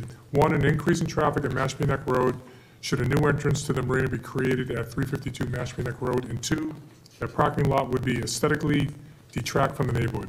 With respect to the parking entrance at 352 Mashpee Neck Road, I will agree with the community members that this would create an adverse change in the traffic patterns. In discussion with the marina management, they indicated that although the original plan was to use the Mashpee Neck Road entrance, they have adjusted their plans to the current marina entrance to access the new parking area. The change in the plan would certainly remedy the traffic concerns as a pattern that would remain exactly as it is today. If the 352 Mashpee Neck Road property entrance is limited to parking for just the marina manager, it will remain the same as when the property was a residence. I would also note it's only during peak periods, 3 or 4 times per year, that parking is a concern at the marina. With respect to the aesthetic concerns, if you take a drive through Pirates Cove, you will see that we are a community that freely allows the storage of boats, RVs, trailers, and the like at our residences. If the marina is to create additional parking and provide stockade fence or similar to hide the parking lot, it will clearly conform to the standard of the neighborhood. Therefore, the aesthetic concern is unfounded. Living in Cape Cod is synonymous with being on the water, and boating is an integral part of the experience. The marina is being flexible to meet the needs of the community. I would submit the change they have proposed, keeping with the current entrance in the marina, should enable all parties to agree with the plan. Sincerely, Ray T. Charles. P.S. I understand there's a public meeting planned for June 6th. I'm sending this letter in lieu of attendance as it conflicts with my work schedule. Please include this as part of your meeting record. Okay, I have one here from Angela Pina. Does not have an, no, it does have an address. Okay, it's dated May 23rd, 1:30 p.m. Mary Ann, thank you for sending the attached documents. My property is at 315 Frog Pond Close. I completely agree with the Hennessy's on the traffic situation. However, they neglected to mention the trash left behind for residents to pick up, not to mention those that see fit to urinate along the side of the road. Unfortunately, if they approve this and allow for right turns out of the marina, the town would be thumbing its nose at all those property owners, not only in Pirates Cove, but those on Frog Pond Close. Jack Bond Road, named for the Jackson and Bonito family that my dad gave land to back in the 50s and 60s. Quaker Run Road, Simon's Narrow, all roads named by my father, some paved by my father, when he owned almost the whole right side of Mashpee Neck Road to Pompanesett Bay and Shoestring Bay. My mom and dad cleared Mashpee Neck Road with their red tractor and fought hard to keep the peace and tranquility of the area to the point of donating several acres into the conservation of Mashpee. It makes me sick to my stomach that I think that the town would allow the property at 352 Mashpee Neck Road to be commercialized. This is just what Leadham is doing, no matter how he and the attorneys word it. I know that I hoped, as I'm sure all the residents up and down the road, that would be adversely affected, that no other commercial parcel would be allowed, and that the marina was only grandfathered commercial property allowed on Mashpee Neck Road. My property is on top of 352 Mashpee Neck Road, given to me by my mother, so I could build my little piece of tranquility and have my own patch to exhale on. And now there is this chance that I will gaze upon a parking lot. Again, Angela Pina. Okay, I think we have one from Matt and Jean Kilty, maybe related to John. Do you have? Somebody have that?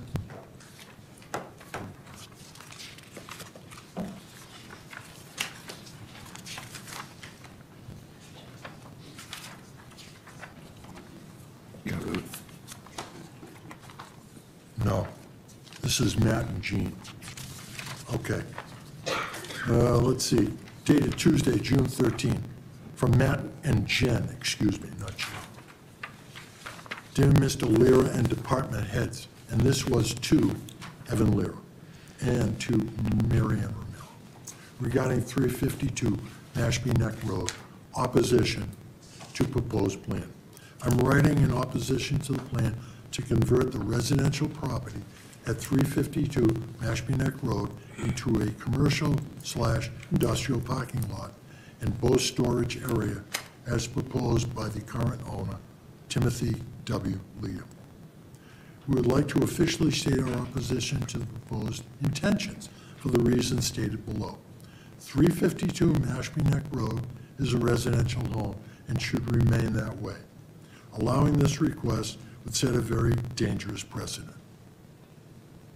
The adjacent wooded property would likely be the next special request to become a further expansion of the marina parking and boat storage, further compounding the problem of negative impacts on the residential neighborhood and the surrounding fragile environment. Mounted parking spots allowed should be commensurate with what is allowed for this size residential home at 352 Mashpee Neck Road. If this proposal were allowed to go forward and residential home was converted to 30 parking spot lot and boat storage, it would have significant adverse effect on the current residential neighborhood and its residents, including compounding the existing noise, pollution, and light pollution, increased runoff of gas and oil from the boats and trucks into the bay, increasing traffic and congestion on Mashpee Neck Road, increasing demand on the septic system, and decreasing surrounding property values. This proposal would benefit the owner of the marina and their paying friends, while the residents of the community and the community itself would be left to live with the negative impacts 24 hours a day, 7 days a week, 365 days a year. The paying customers of the marina, who are asked to write letters in support of the parking lot, clearly have a vested interest in the convenience of the parking lot, but not our quiet, family-friendly residential neighborhood. We, like many of our neighbors, invest in this beautiful, quiet, and safe neighborhood as a place to raise our families and ultimately enjoy retirement. The expansion of the boat marina and now proposed boat marina parking lot and boat storage benefits the boat marina financially at the expense of the neighborhood it is doing business in. As stated previously, we're opposed to this proposal and request that the residential property remain a residential property with no parking lot and no additional light. Thank you for your consideration, considering our objection to the proposed intention. Jennifer and Matthew, I believe again, it's Kilty, I'm not sure. 30 Captain's Row.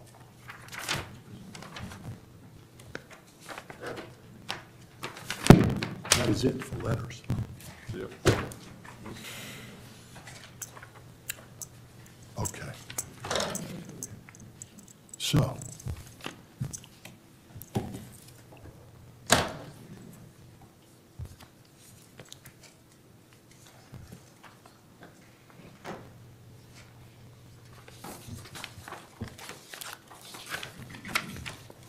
nothing but paper.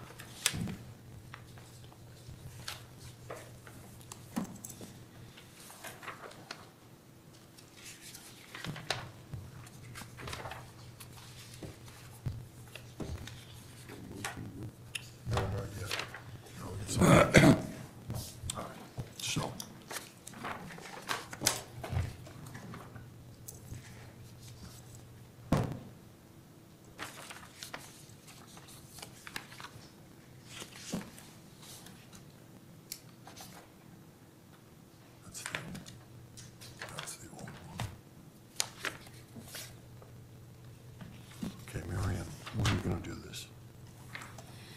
Not before or after? Got it. Okay. All right, any final comments, anybody on the board? Questions, concerns? Okay. Oh, where am I going here? Where are you? Okay, this is an application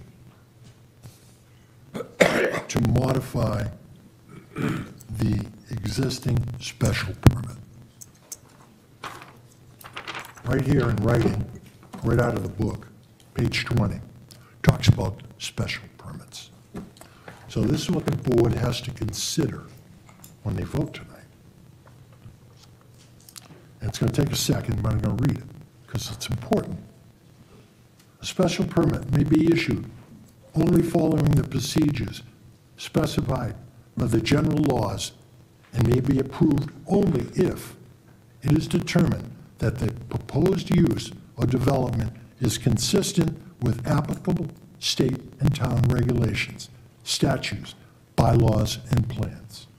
And the important part, will not adversely affect public health or safety, will not cause excessive demand on community facilities, will not significantly decrease surface or groundwater quality or air quality, will not have a significant adverse impact on wildlife habitat, estuarine systems, traffic flow, traffic safety, waterways, fisheries, public lands, and neighboring properties. Will not cause excessive levels of noise, vibration, electrical disturbances, radioactivity, or glare. Will not destroy or disrupt any species listed as rare, endangered, or threatened by the Massachusetts Natural Heritage Program or any known historic or archaeological site. Will not produce amounts of trash, refuse, or debris in excess of the town's landfill and waste disposal capacities. Will properly dispose of stumps, construction debris, hazardous materials, and other waste. Will provide adequate off-street parking.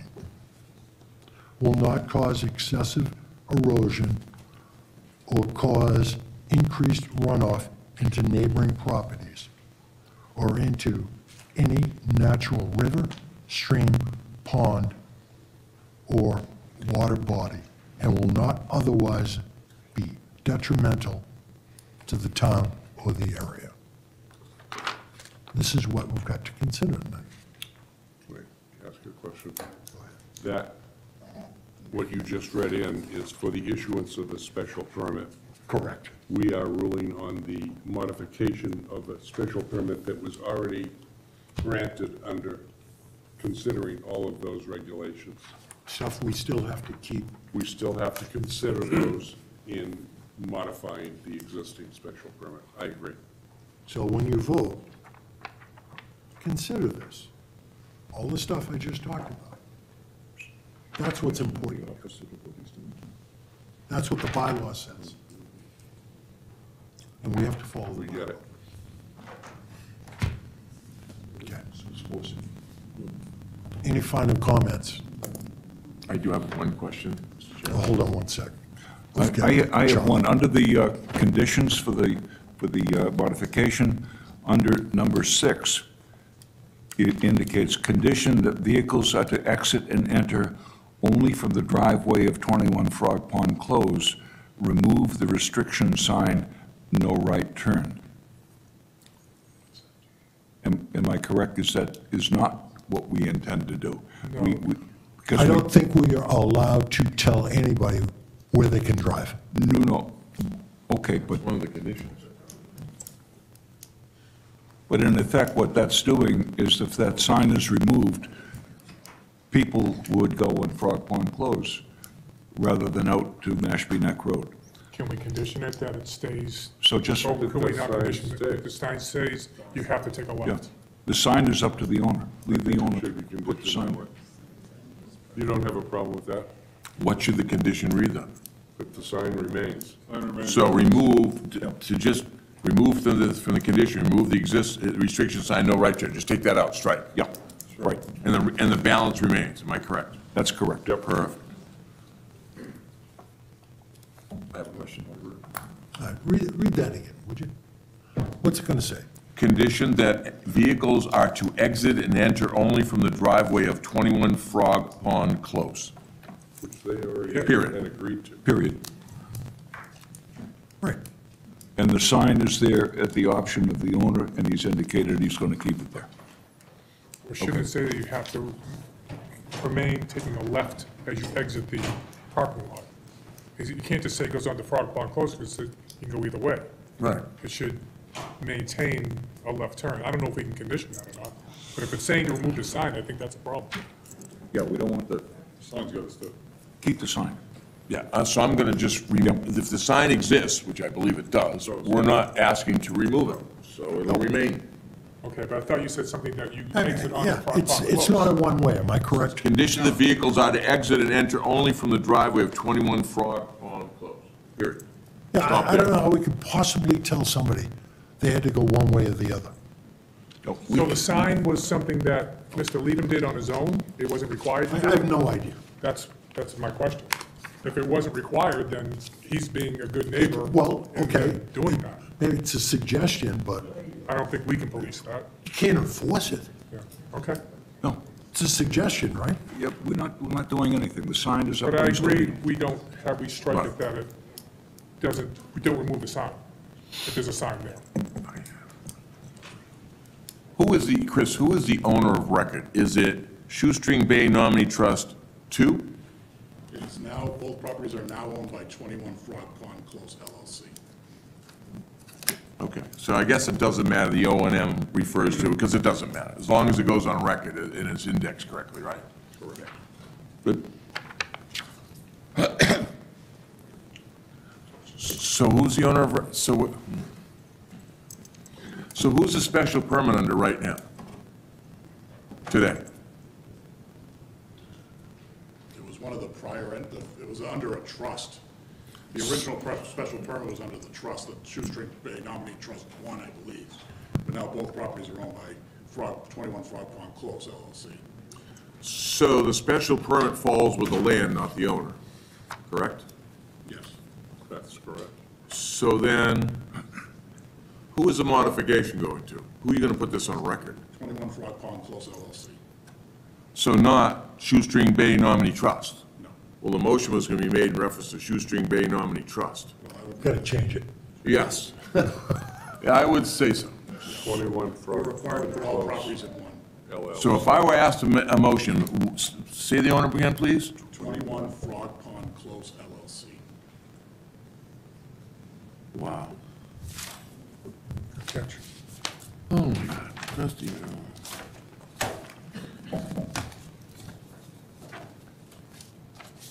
21 Frog Pond Close LLC. So he's not a trustee, he's a manager. Yee. This is great. Oh, my God. Is he the only manager? Can I make a suggestion? That if you make a motion, that you're going to make a motion to approve modification to an existing special permit, which was previously issued to, Yeah, well, so I was going to refer to So as and so. special permits. and then, but this is for 21 Frog. I think we'll be, Go ahead. yikes. I trust you. I don't know what Any you should. final comments before Ron makes a motion? Ron, would you make a motion, please? Oh, I'd love to make a motion. And I would entice any member of this board to chime in if in fact I make a mistake, please. I would like to make a motion that we issue to Timothy W. Leadham, manager of 21 Frog Pond Close LLC, at 21 Frog Pond Close and 3352 Mashpee Neck Road, a modification of an existing special permit for the use of a marina and to expand to include an adjacent property located at 352 Mashpee Neck Road. The original special permits were issued under the following, I guess, the entities, and they are as follows: SP-83-3-008 and SP-00-167 and SP-02-59 and SP-2020-06. They were issued under Section 174-24C9B and 174-25E and 174-17 of the zoning bylaws.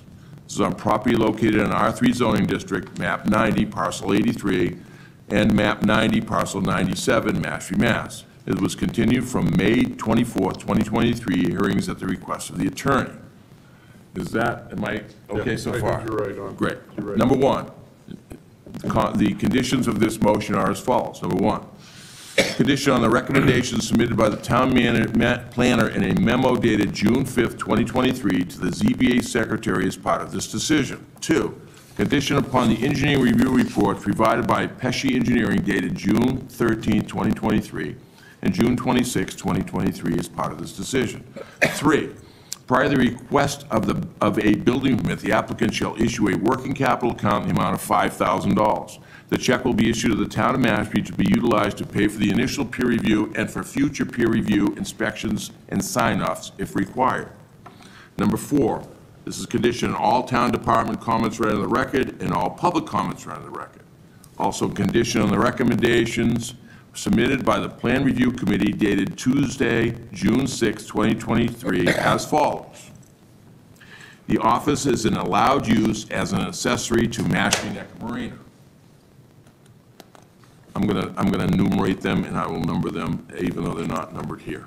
So number two, condition that the gate access and stockade fence be widened to accommodate for the fire department recommendations. Number three, Conservation Department recommendation will be up to the Conservation Commission. They're scheduled, I'll leave that off.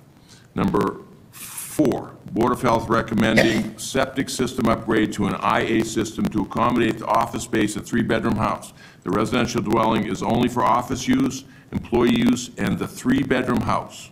The residential house to be restricted to the dwelling with no future conversions of a restaurant, portable restroom to be used by boaters of the marina. Number five, DPW director requires a curb cut permit for emergency access purposes. Number six, no boat rack storage allowed. Number seven, no special events allowed on the property, i.e. weddings, private functions. Number five, in reference to the total comments, no boat storage between June 1st through and inclusive of September 1st. Number six, condition that vehicles are to exit and enter only from the driveway of 21 Frog Pond Close. Number seven, condition that the lighting on the property be night sky lighting, and to satisfy peer review comment by Mr. Pesci, June 26, 23. Number eight, condition that there be no construction on the property during the hours of 5 p.m. and 8 a.m. No construction work on Sundays. Number nine, condition that moving of boats and/or heavy vehicles be restricted to the hours between 8 a.m. and 5 p.m. on 352 Mashpee Neck Road. Number 10, condition that there is no boat, vehicle, or trailer mechanical repairs service done on 352 Mashpee Neck Road. Number 11, condition that the screening between the two lots be eastern red cedar rather than arborvitae. Number 12, parking is restricted to customer parking and office use only. Number 13, the Zoning Board of Appeals finds the residential use of the property is incidental to the marina only. Number 14, the short-term rental, no short-term rental of the property. Number 15, site plan prepared for Shoestring Bay Nominee Trust 2, Timothy W. Leadham, trustee, project 352 Mashpee Neck Road and 21 Frog Pond Close, Mashpee, Mass. Drawn title, Site aerial exhibit plan, date, May 23rd, 2023. Page 1 of 3, revised date, revision date, 5/2/23. Add arborvitae screening, red eastern cedar. 6/2/23. Revised access location, prepared by Cape and Islands Engineering. Drawing title, Site Improvement Plan, page 3 of 3. Revision dates, 5/2/23, add arborvitae screening, 6/2/23, revised access location, 6/9/23, revised drainage and fence gate size, 6/14/23, revisions per peer review, 6/27/23, issued for permit. Number 13, condition that any modifications to the plan will require the applicant to return to this board. Also, I want to make specific reference to the comments that was made by the applicant that any conditions that would add an additional sheet to these sheets could require additional oversight by this board. It may need and will require this board to review those, any and all those changes. Number 17, access to the additional overflow parking shall be from 21 Frog Pond Close only, except emergency access through gate, and the access to the residence shall remain from 352 Mashpee Neck Road. 18, the residence may only be used by the owner of the marina and family or an employee of the marina and family. 18B, condition that the deed be recorded at the Barnstable County Registry of Deeds as a deed restriction limiting the use of this home as an accessory use to the marina for owner or an employee. 19, a portion of the residence may be renovated for office use that is only to be used as accessory and incidental to the marina. 20, the residence cannot be used as an accessory clubhouse, restaurant, snack bar, or wet bar, nor shall be pre-existing or newly constructed accessory structure on the subject property be utilized for the aforementioned uses. 21, the number of boats to be stored on 352 Mashpee Neck Road cannot exceed the number of parking spaces approved by the Zoning Board of Appeals. 32. 22, the special permit is conditioned upon approval by the Conservation Commission. 23, applicant to install an AI septic system and tank which shall be rated H20. 24, no boat storage allowed on 352 Mashpee Neck Road from June 1st to September 1st. 25, boats shall be trailered, moved, repositioned, etc. on 352 Mashpee Neck Road during the hours of 8 a.m. to 5:30 p.m. Shall only be trailered and moved. Number 26, only boats owned by existing slip customers may be stored on 352 Mashpee Neck Road. 27, the mechanical work to boats on no mechanical work to boats on 352 Mashpee Neck Road. 28, if the owner or future owner of 352 Mashpee Neck Road seeks to return the property to a residence only, said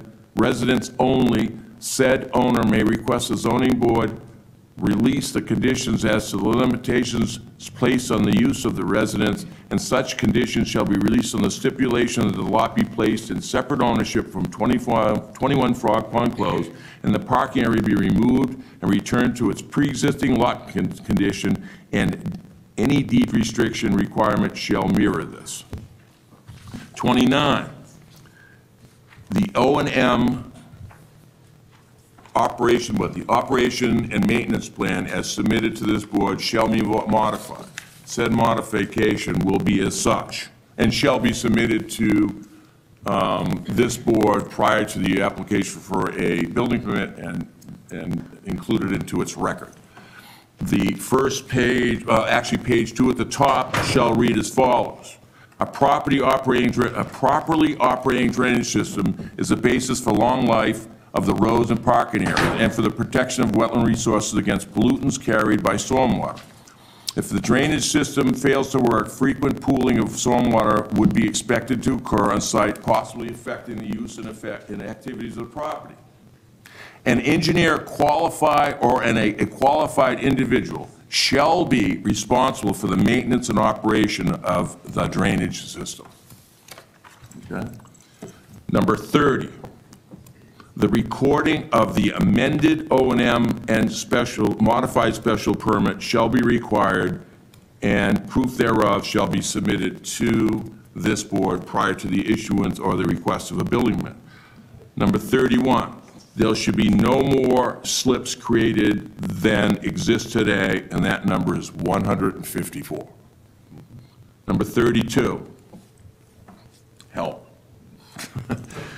The lot that is, the new lot being created is for overflow parking only, and shall only be filled upon the lower lot. Only be used. Only be utilized when the lower lot It's completely full. is completely full, and said full would be 77 cars. Could have been said a million different ways, but That's fine. that's my motion. That is the longest motion I know. Just thinking, ever been. I need a glass of water. I'll second it. Bill seconds. Bill, how do you vote? I vote yes. Charlie? Yes. Scott? Yes. Ron? Yes. I vote yes. Good project, a lot of conditions. Only I've never 30 seen so many. only 34. It's the longest motion I've read, and I've been reading motions for, I think, 10 years, haven't I? Yep. But hopefully we covered everything that we should have covered. And I hope we protected the neighborhood, tried to make everybody happy. Yeah. A lot of people, a lot of boards and committees in this town hall, read through this thing with a fine tooth comb. Bunch of effort. Huge effort. Every single department. Thank you. Go to the men's room, if that's okay. Go for it. Take a short break. Yeah, there you go. I am too.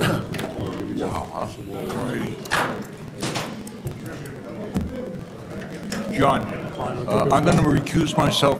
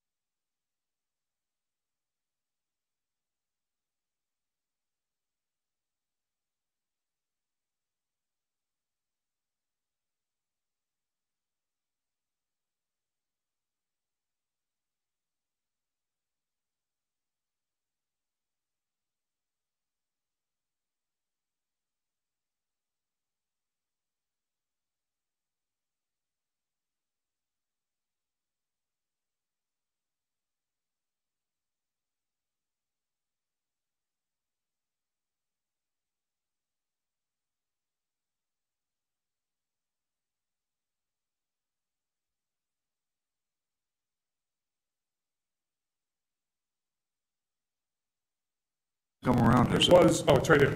I've never made it my life. I used to make motions for conservation. 33 conditions. And they were long. I know. Always got to be sure you check the right box. Yeah.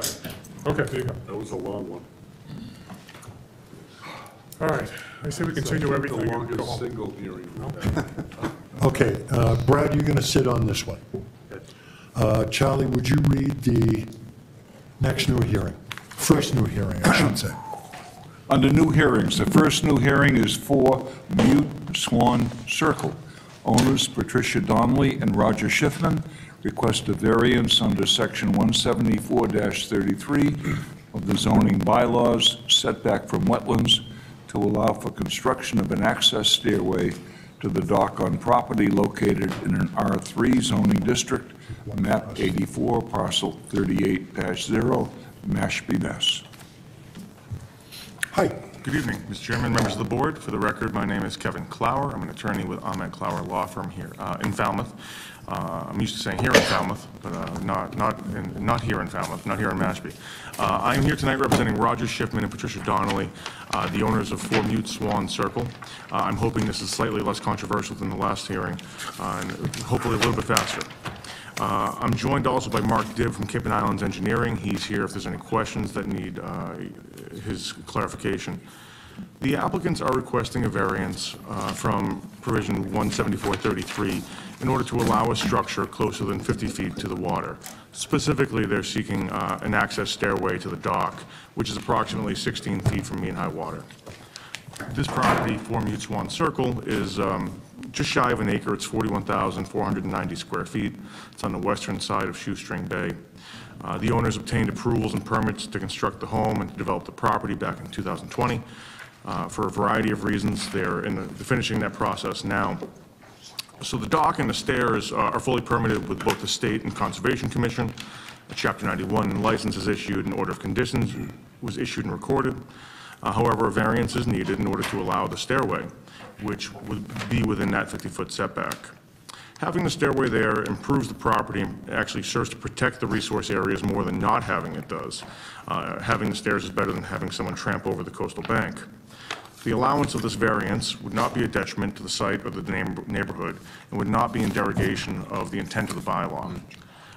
That's effectively it. I'd be happy to address any questions that the board has. Okay, I'm going to make one move right here. Bill has stepped down, so it's going to be, sitting on this will be Bob and Brad and us 3, just for the record. Okay. Any questions, you guys? I don't have a site plan. I have an extra copy, sir. Awesome. Yeah. Well, I have that. He's got I have a small, oh, you've got, okay, that's good. Sorry. Pretty straightforward. It's got the, thank you.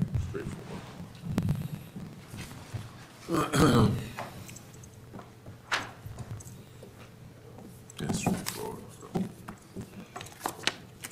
you have any issues on this? I don't. Audit. He's gonna have to be a mountain goat to get to his dock, or he's gonna have to get a variance. That's all I can say. Yeah, what's the, it goes from what to what?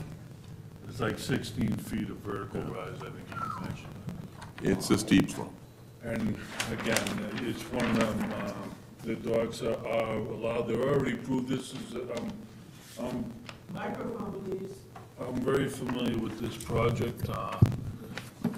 Again, it's one of them where it's topography dictates the variance, and because it would be, if it was flat ground, they wouldn't have need for stairs. So very, very approvable by the board. Yeah, it's also, it's an odd-shaped lot. It's got a circle in it, so to speak, cut out, long and thin, and sloped dramatically. So I've got no issue with it. I just want to add, it does require a building permit. Brad, any thoughts on this? Any thoughts on this one? No. Bob? Okay, nothing. Ron, would you like to make a motion on this? We want to close public hearing, public comments? Yeah, good, thank you. Any public comments on this?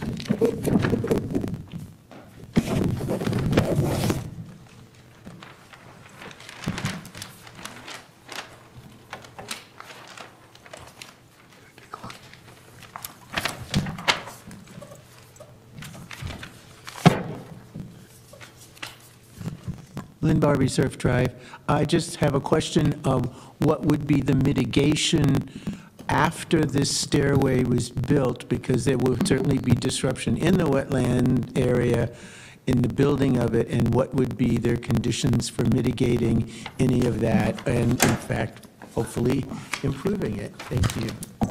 Very good question, and we should have read these comments in from the boards. Do we have them? I have it right there. Conservation. Thank you for bringing that up.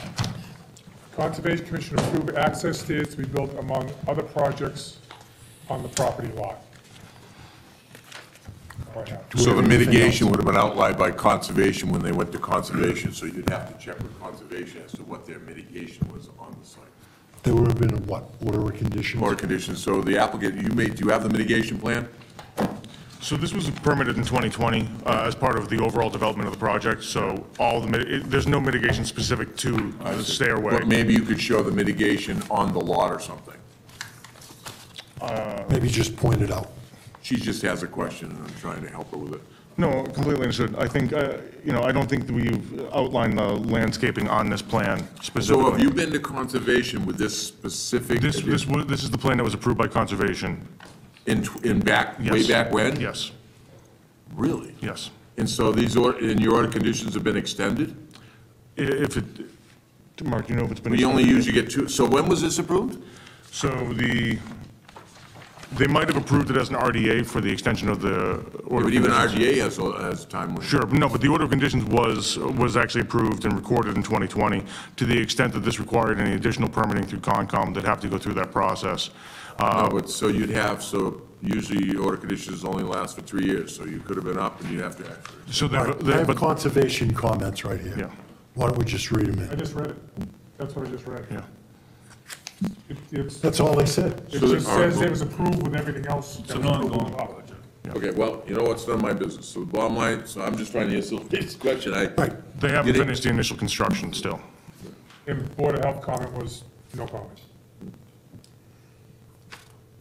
Okay. Understood? I mean, you can go to conservation. It's not, See it's what- out of our jurisdiction. Thank you for bringing that up.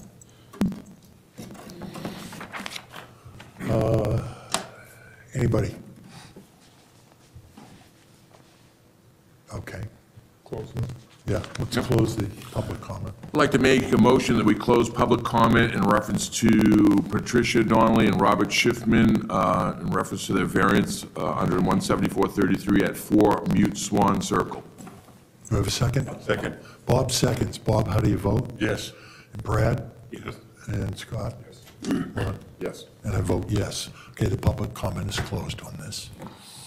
Okay, why don't we make a motion on this? Yep.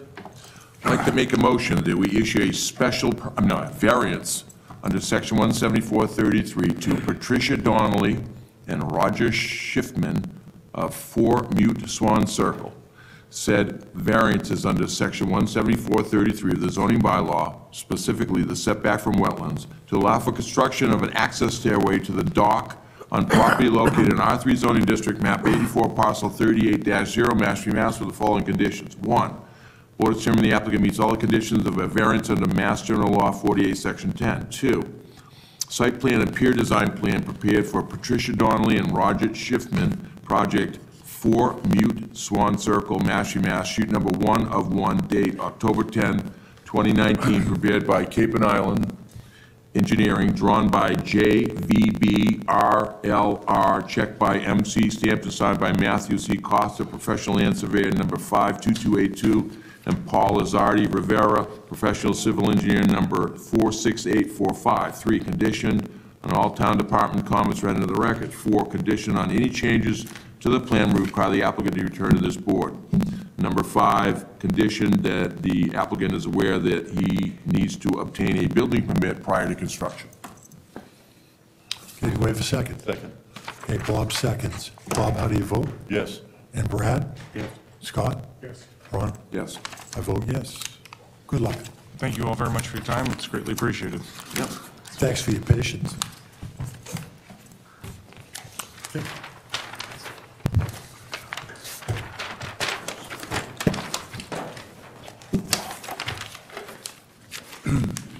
This trash. No, that, You want to pass those down? We got to stamp those. yep. Couple more things. Couple more plans. Okay.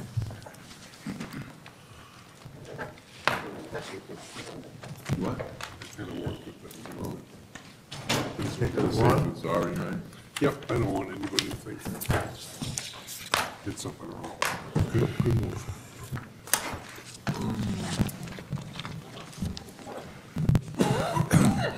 Assume you looked that one. Coming down.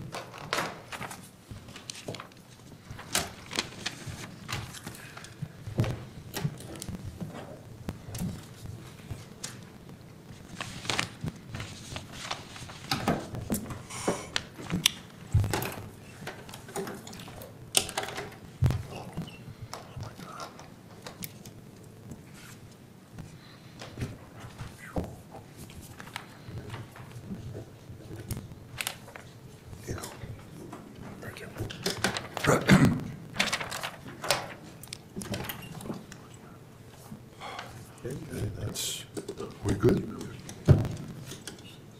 Okay, Charlie, would you read the next new hearing? 25 Pembroke Drive is rescheduled for July 12th, 2023. The next on our list is 17 Bowsprit Point. Owners J.C. and Christy M. Willardson request a written finding under Section 174-17 and 174-33 of the zoning bylaws to allow for a deck addition, alterations, extensions to a pre-existing non-conforming single-family dwelling on property located in the R3 zoning district map, 105, parcel 228, Mashpee, Mass. Bob, you're going to sit on this. And is Scott out? Yeah, Scott is Scott's out. out. All right, so how about, and Bob and Charlie? So 3 plus 2. Okay? Great. Thank you. Thank you, Mr. Chair, members of the board. Attorney Christopher Corain, representing Jay and Christy Willardson. They are the owners of 17 Bowsprit Point. They are seeking a written finding under 174-17 to make alterations to a pre-existing non-conforming single-family residence. This is a lot that is located in the R3 zoning district, and it has several existing nonconformities. The front yard setback is nonconforming as it is only 21.4 feet from the property line, where it is, the requirement is 40 feet. The rear yard setback, I should note, this isn't the Little Neck Bay. Oh, no, I'm sorry, the next one is. This is, I got confused. The rear yard setback is 15 feet. We have 20 feet on this one, so that's a conforming condition. And the side yard setback is 14.4. The southerly side, so that's a non-conforming condition. So again, front yard setback's non-conforming. The southerly yard setback is non-conforming. All but 300 feet of this, 300 square feet of this lot is in land subject to coastal storm flowage. So we have 100% lot coverage. So it's a 9,200 square foot lot, but only 300 feet is outside of the land subject to coastal storm flowage. So 100% lot coverage, and setback to wetlands is 0, since the, 99% of the lot is within land subject to coastal storm flowage. I did my best because really what this project is about is a lot of small modifications to the house. So I don't know if you have my presentation, which I tried to do a job of noting what exactly is going on this proposal. So, nice markup. yeah, I thought it'd be easier to do it this way. So the first part of this proposal is, which is circled as A.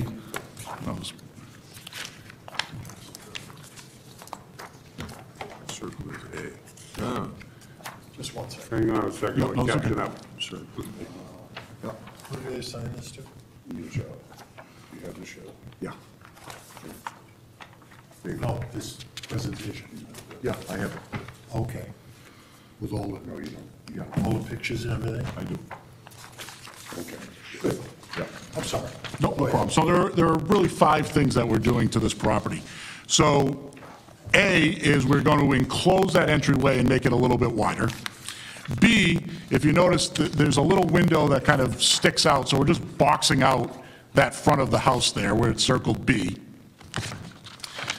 Yeah. We are going to add a first floor deck where it's C. We are going to move the stairs on the westerly side, which is circle D, and move them to the easterly side.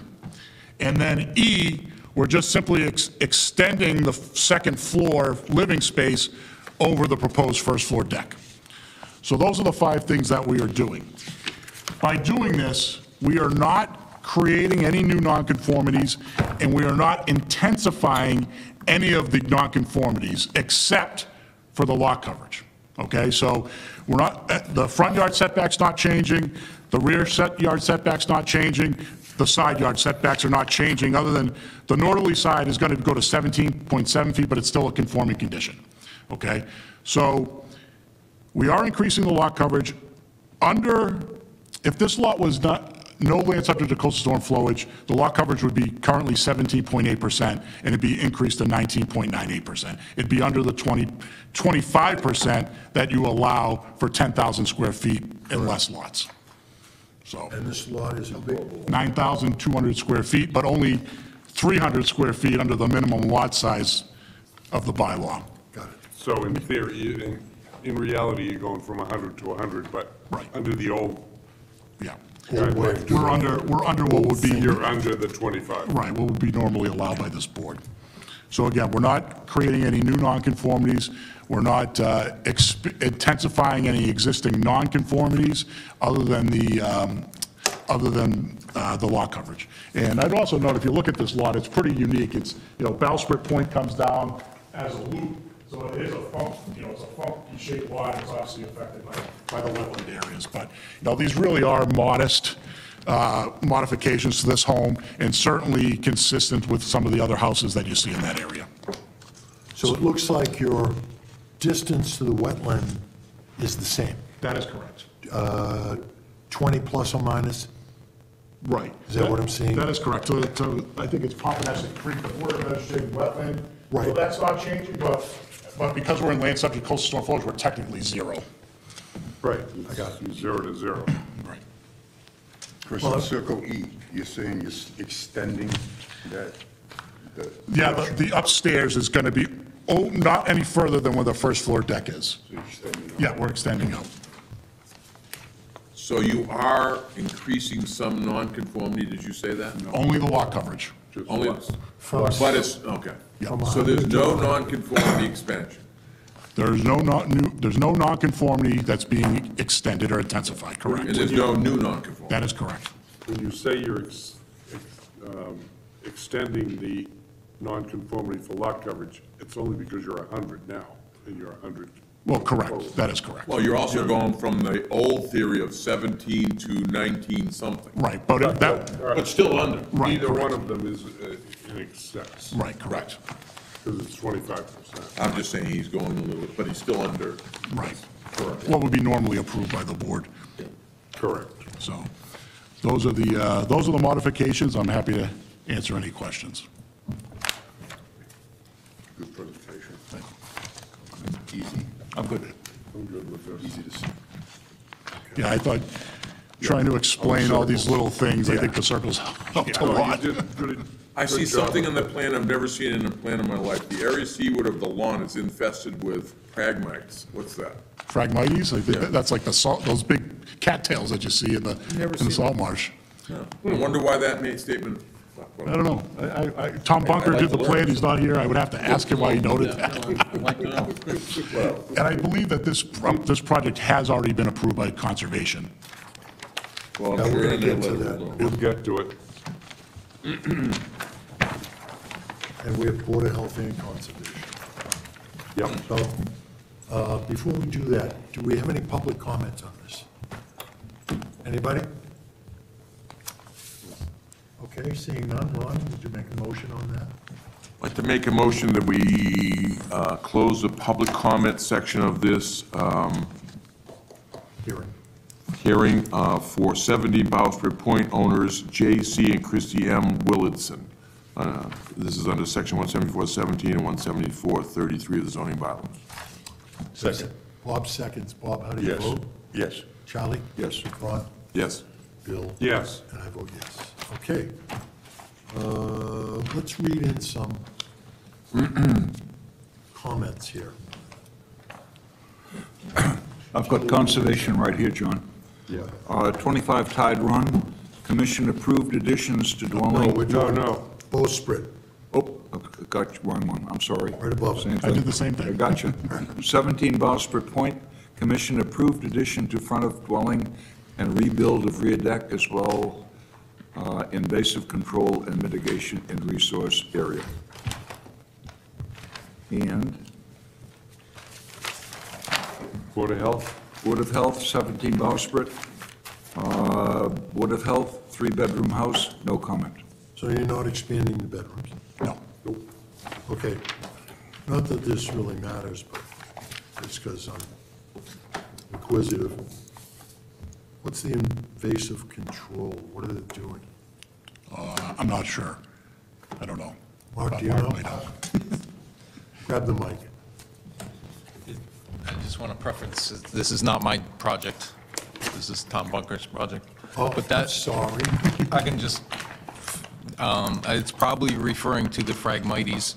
They're an invasive species, and they're going to be managed as part of it, or there could be other Whether you invasive. dig them out? There's Sure a they whole don't process. spray them or anything. I've done the process, it's a pain in the butt.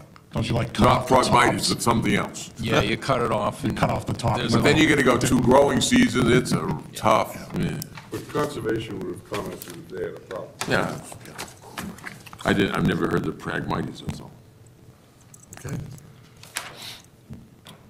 So the comments are done. Any final questions? All right, Ron, would you make a motion, please? Yes. Oh, I thought we did. he did. Did we close? I apologize, no, we closed, yeah, you're right, my mistake, I apologize. I know. Sorry, It's 8:30. I know. It's spinning. I'm there. Two. Did you ask me to make a motion? Yes. I'd like to make a motion that we issue a written finding to Christy M. Willardson and J.C., owners of 17 Bowsprit Point, under sections 174-17 and 174-33 of the zoning bylaw to allow for deck additions, alterations, extensions to a pre-existing non-conforming single-family dwelling, property located in R3 zoning district, map 105, parcel 228, Mashpee, Mass. With the following conditions. 1, the board has determined the applicant meets all the conditions of a written finding under Mass General Laws 40A, Section 6. 2, plot plan, proposed renovation 17 Bowsprit Point, Mashpee, Mass., prepared for J. and Christy Willardson, scale 1 inches, 20 feet, date May 4th, 2023, drawn by TJB, job number 21006, revisions, change lot coverage, 5/12/23, TB drawing number B28-44, stamped and signed by Thomas Jackson Bunker, registered land surveyor number 32653. 3, house plans, Willardson residence, 17 Bowsprit Point, Mashpee, Mass., prepared by Architect Associates, job number 2124, date May 12, 2023, scale is noted, drawn by ELC, issued for review, sheet A2, first floor plan, A3, second floor plan, A4 elevations. Number 4, condition on all town department comments read in the record. Number 5, the board finds that the proposed project is not substantially more detrimental than the pre-existing non-conforming structure or use to the neighborhood. 6, condition that any changes to the plan will require the applicant to return to this board. That's it. Do we have a second? Second. Bob seconds. Bob, how do you vote? Yes. Charlie? Yes. And Ron? Yes. Bill? Yes. And I vote yes. Thank you very much. Nice project. Plans.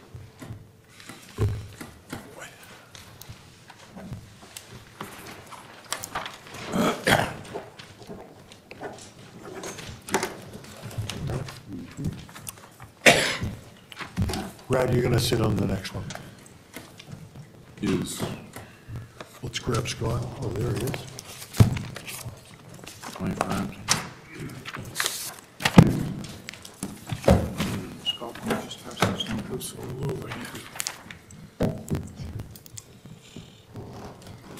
This one. Coming your way. At you. Other than that, they- There you go.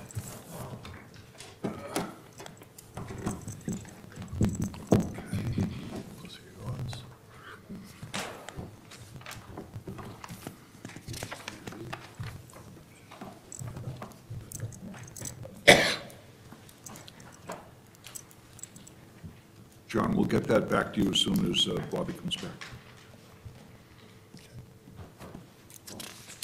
All right, no reason to wait. Brad, you're on this one. Charlie, would you read the next? New hearing. Next on new hearings, 25 Tide Run. Owners Patrick J. and Nissa R. Knight request a written finding under 174-17 and 174-33 of the zoning bylaws to allow for a garage addition, alterations, extensions to a pre-existing non-conforming single-family dwelling on property located in the R3 zoning district and Little Neck Bay zoning district map 126, parcel 40, Mashpee, Mass. Hi. Good evening again, Mr. Chair, members of the board. Attorney Christopher Corain representing Patrick and Nissa Knight. They are the owners of 25 Tide Run. They are here tonight, as well as Mark Dibb from Cape and Islands, the engineer, and Greg Saruzin of Rescom, who is the architect on this project.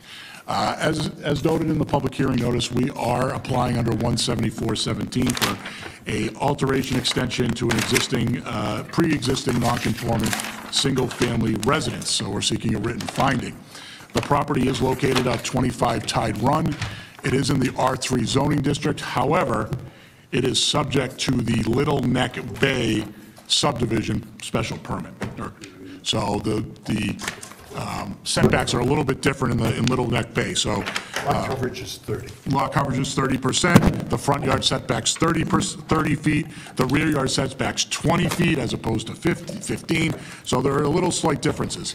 That being said, the existing structure is completely conforming except as to setback to wetland and lot coverage. And that is because about a little over this is a unique lot. It's not totally within land subject to coastal storm flowage. Only about a little over a third of it is in land subject to coastal storm flowage. So if you look at the total lot area of this lot, it's 15,060 square feet, which would meet the minimum lot size for the Little Neck Bay cluster. However, given the minimum lot size with land subject to coastal storm flowage, the lot size is only 6,325 square feet.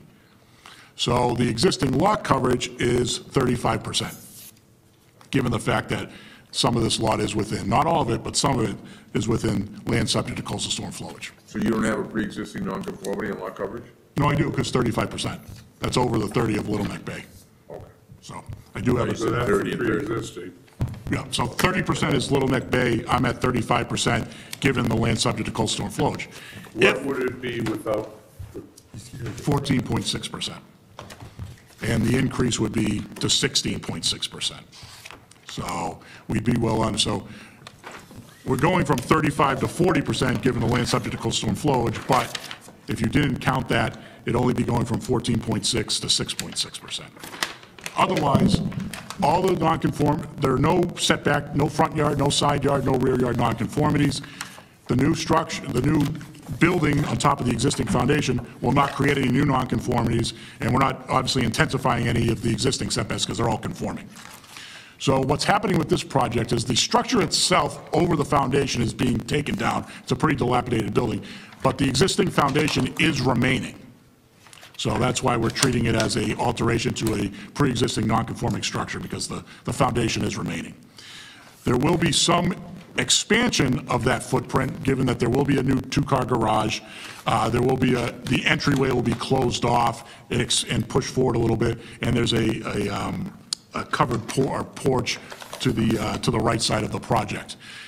Right now, there's a significant portion of deck which is inland subject to coastal storm flowage. All of that structure, the house, the decking, that's all being taken out of the land subject. So there will be no structure as far as deck or house within the flood zone, where currently there's deck now. There will be a patio, there will be a spa, splash pool type thing, that will be in there, but as I say, as far as structure is concerned, everything's being pulled out of the land subject to coastal storm flow, so nothing in the flood zone. The other thing to note, we did get the Board of Health comments recommending an IA system that's based on the new regulations that have come down.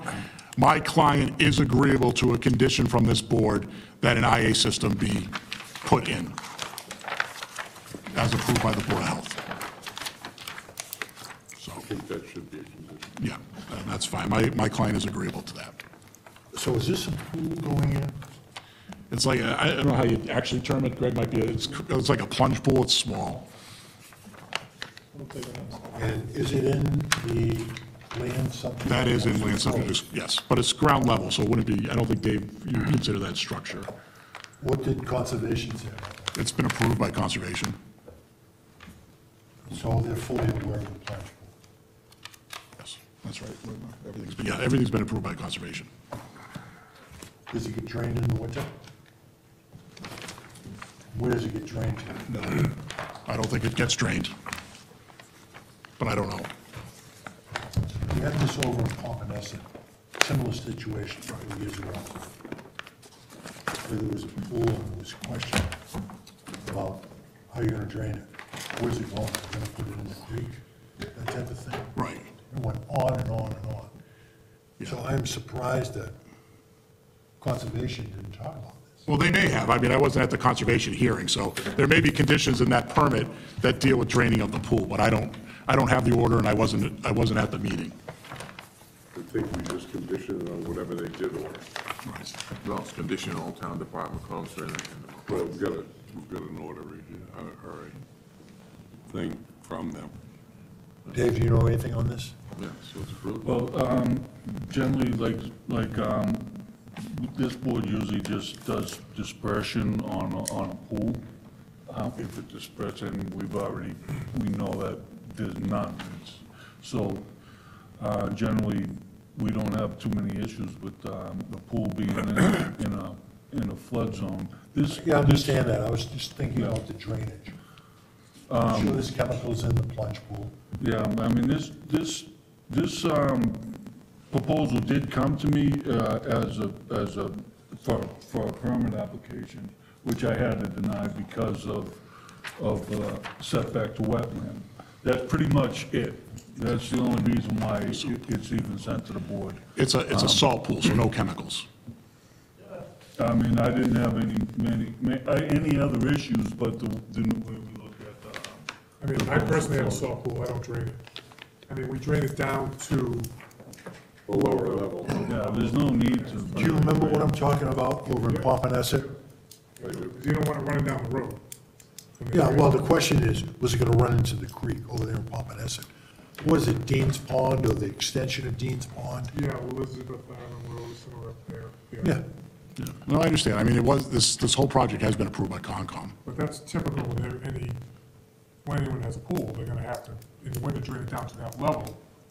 So I don't know if you condition it on, Well, hopefully,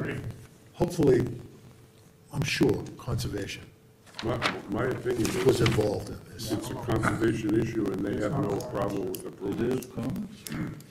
There are comments by Conservation. It says, "Commission approved additions to dwelling as well hardscape, landscape, mitigation, and modifications to pier on the property."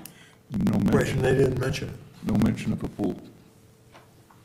really not our. Okay. Yeah. It's our purview. We do have one small thing on the plans. that I didn't bring up. Is the sunroom a heated space? Or is that, it says sunroom on the second floor. Is that a heated space? That's enclosed. That's enclosed heated space? I don't know if Board of Health's gonna have an issue with that without the, I don't know if you've talked to them about, they might have an issue with the doors. That looks like a fifth bedroom. It's a 4-bedroom system? Yeah, Board of Health indicated septic was approved and installed for 4-bedroom. before new town IA regulations in State Title V. Recommend looking into upgrading septic tank to IA technology while construction is going on before state enforces mandatory upgrades. So it's approved as for a 4-bedroom, not a 5. Yeah, it's a Board of Health issue. It'll probably come up when you go for a building. I just usually bring those up. Well, when they do the inspection. Right. Well, it's not the inspection, it's when they do the plan. permit. They get the Board of Health- permit. Board of Health's gonna look at that, and I think they're gonna have it, I would assume they're gonna have an issue with that. Well, wait a minute, didn't they comment? They didn't comment, and I don't know if they picked up on, I don't know. Well, I mean, they commented, so They commented it's a 4-bedroom system, but I'm counting 5. they get provided the plans. Only a volunteer. It will be sent to them for plan review. I mean, Mike, do you agree that that's usually their typical Board of Health usually Yeah, looks they for may- 6 they may foot? just- they may ask I know for they more. let them make them smaller, so they might say remove the doors. Yeah, they may. I'm just It's up bringing it to up them. now, just so you'll know. It could come back. What did I say? Oh, really? I'm tired, sorry. No more permits for him. Wow, can't believe I just went there. I don't have any other comments as far as the boards, town boards. Read the two and It's only been, what, 2 years you've been here now? Any questions or concerns here? Senior moment. Where did you get there, kid? Brad's on it. Any questions or concerns, Brad? Scott? No, that was I just wanted to bring it up as just something to look for when you go to people. I'm fine with it. It's not really a zoning issue. Good. Okay, we've read the comments in. Anybody in the audience have a comment on this? Okay, Ron, would you make a motion on the public Yeah, comments? I'd like to close public comments in reference to the written finding under section 174-17, 174-33 for Nissa R. Knight and Patrick J. Knight of 25 Tide Run. Do we have a second? Second. Okay, Brad seconds. And Brad, how do you vote? Yes. Scott? Yes. Ron? Yes. Yes. I vote yes. Okay, the public comment is closed. All right, Ron, would you make a motion on this hearing? Yeah. One second, just making a note. Take your time. Yes, I would like to make a motion that we issue a written finding to Nissa R.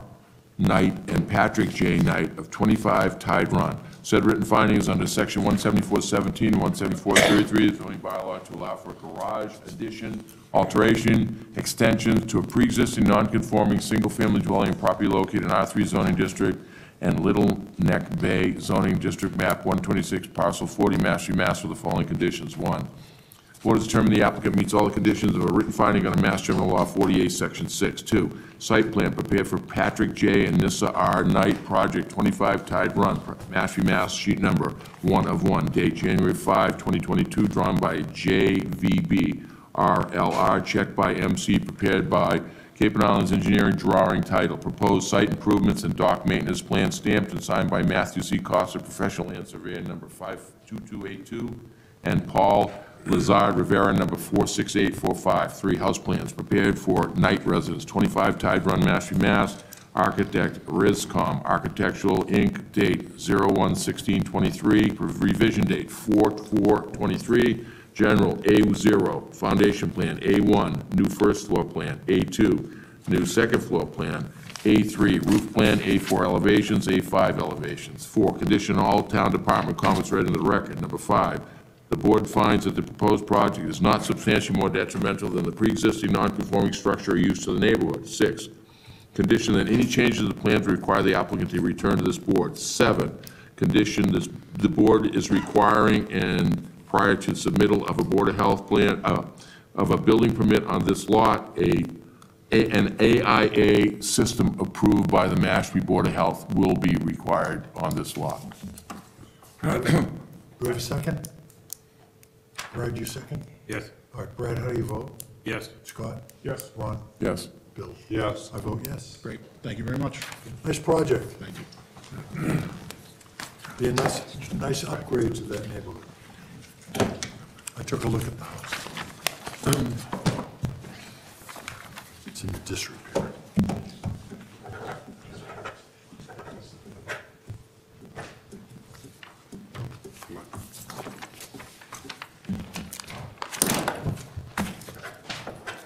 That's a big upgrade to that piece of property. Did you get out and look? Yeah.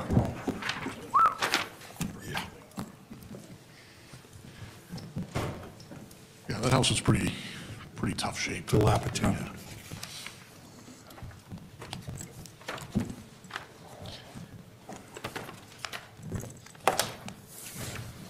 See you?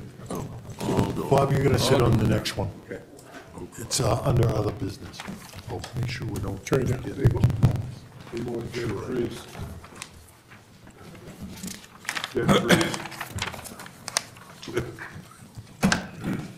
Okay, we still working? Oh, wait a minute, I gotta sign some stuff, don't I?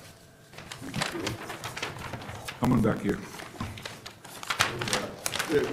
Thank you. Yeah.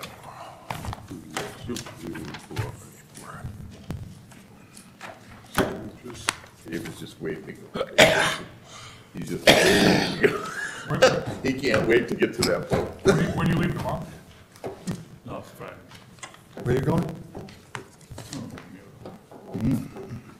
He said he had to be out here by 9 o'clock. He's already there, he just, he's already there.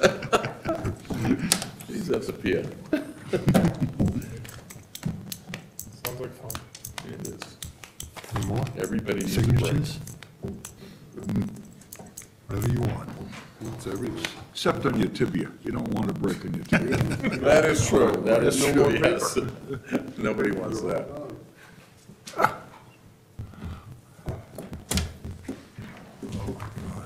hand won't even work. Okay. Are you good? We back to normal? All right, Charlie, would you make the first? All right, we have unbelievably reached other business. 81 Bluff Avenue, board to vote whether the architectural design change is considered a major or minor modification pursuant to 174-24C9A of the zoning bylaws. Good evening once again, Mr. Chair, members of the board. Attorney Christopher Crane representing the Lenharts, owners of 81 Bluff Ave. Board is well familiar with this project. It was approved as a raise and replace. There was a request for a minor modification for a widow's walk that was approved by this board.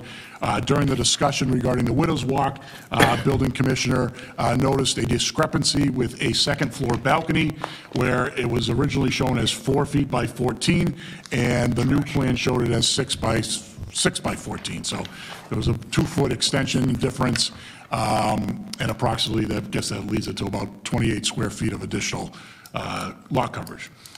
So my clients are seeking a permission from this board to administratively approve the 6 by 14 and a half balcony, second floor balcony. It doesn't affect any of the setbacks that were approved by this board because it sits further back than what's at the front yard. The lot coverage goes up minimally, but still under what was already existing on the property.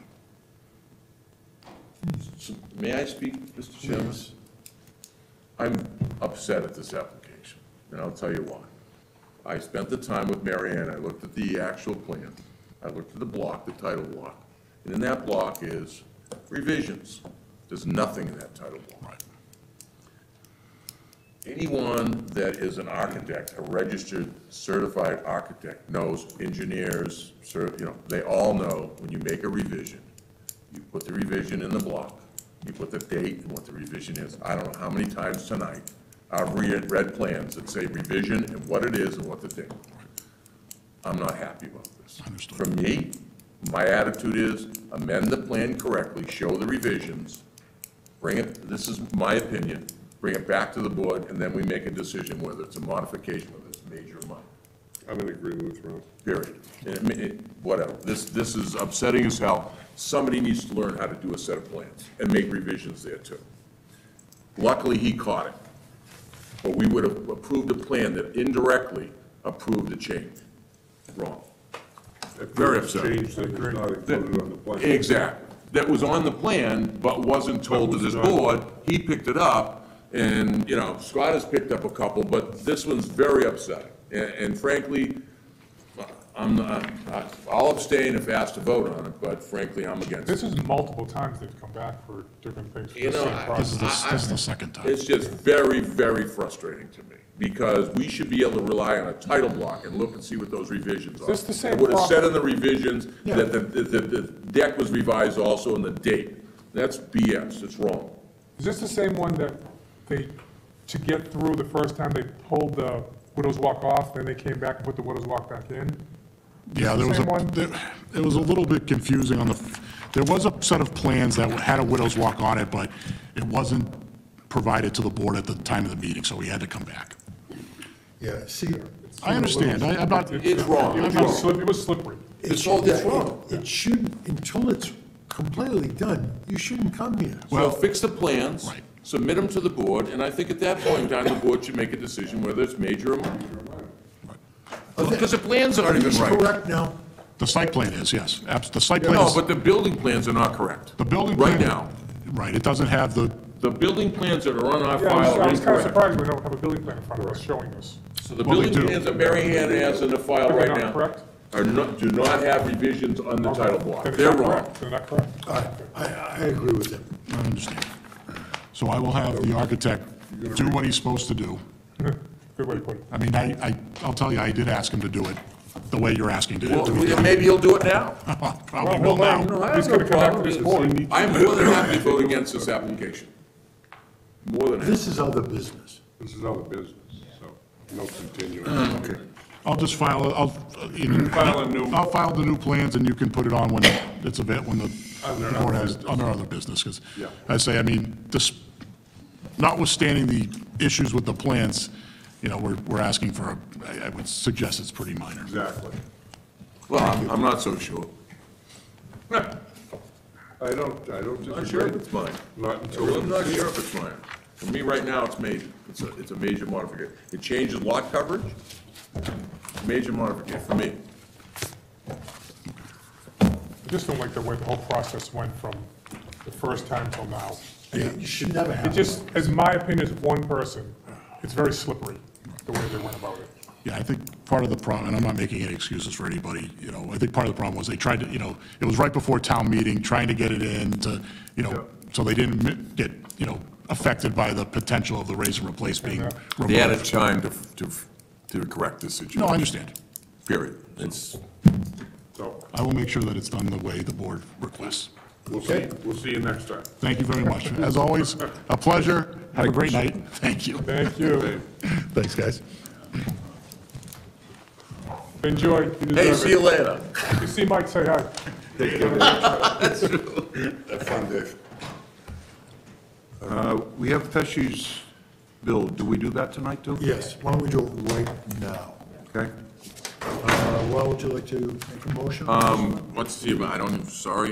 Is this the bill here? Here it is. The 3121? Yep. Yeah. So I'd like to make a motion that, I believe we're holding funds on this? Not yet. Oh, with the 5,000 was in the motion prior to.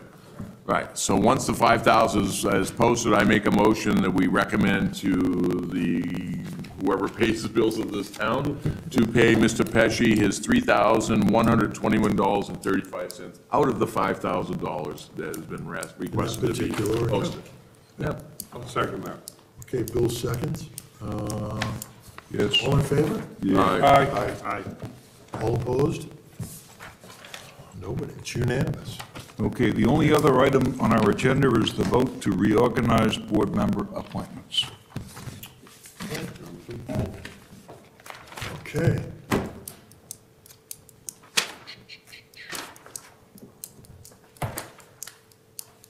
We need to reorganize the board by electing a new chairman, vice chair, and clerk. I've been on this board 19 years, You're not that old. as of October. That's a long time. I've had the honor of chairing this board for probably about the last 12 years. As of right now, I'm not going to accept a nomination for any of the three positions on the board that I've just mentioned. Well, Mr. Chairman, I I will want to stay say on the thank you board. very much. I will I'm stay sorry. on the board, but I'm not going to take one of the positions if nominated. Normally, I would ask Bill, I would recommend or nominate Bill to be the next chair. He's been here probably 15 years. 16. But 16 years. But who's counting? Yeah. And I think he's got something to say about that. Yeah. John asked me about this. He told me what his plan was, that he didn't want to be chair anymore, that he wanted to continue on the board, and wanted to know if he could nominate me for the chair. I told him with some of my vision issues and other commitments that I really didn't think I could accept that. And therefore, I would like to nominate Ron Bonvy as our next chair. Before we get into it, do we have other nominations? With that nomination, I don't think we need any other nominations. I think that's I the have to perfect. ask. I know. I think that's the perfect Yeah. choice. Okay. Do I have a second? Second. Yeah.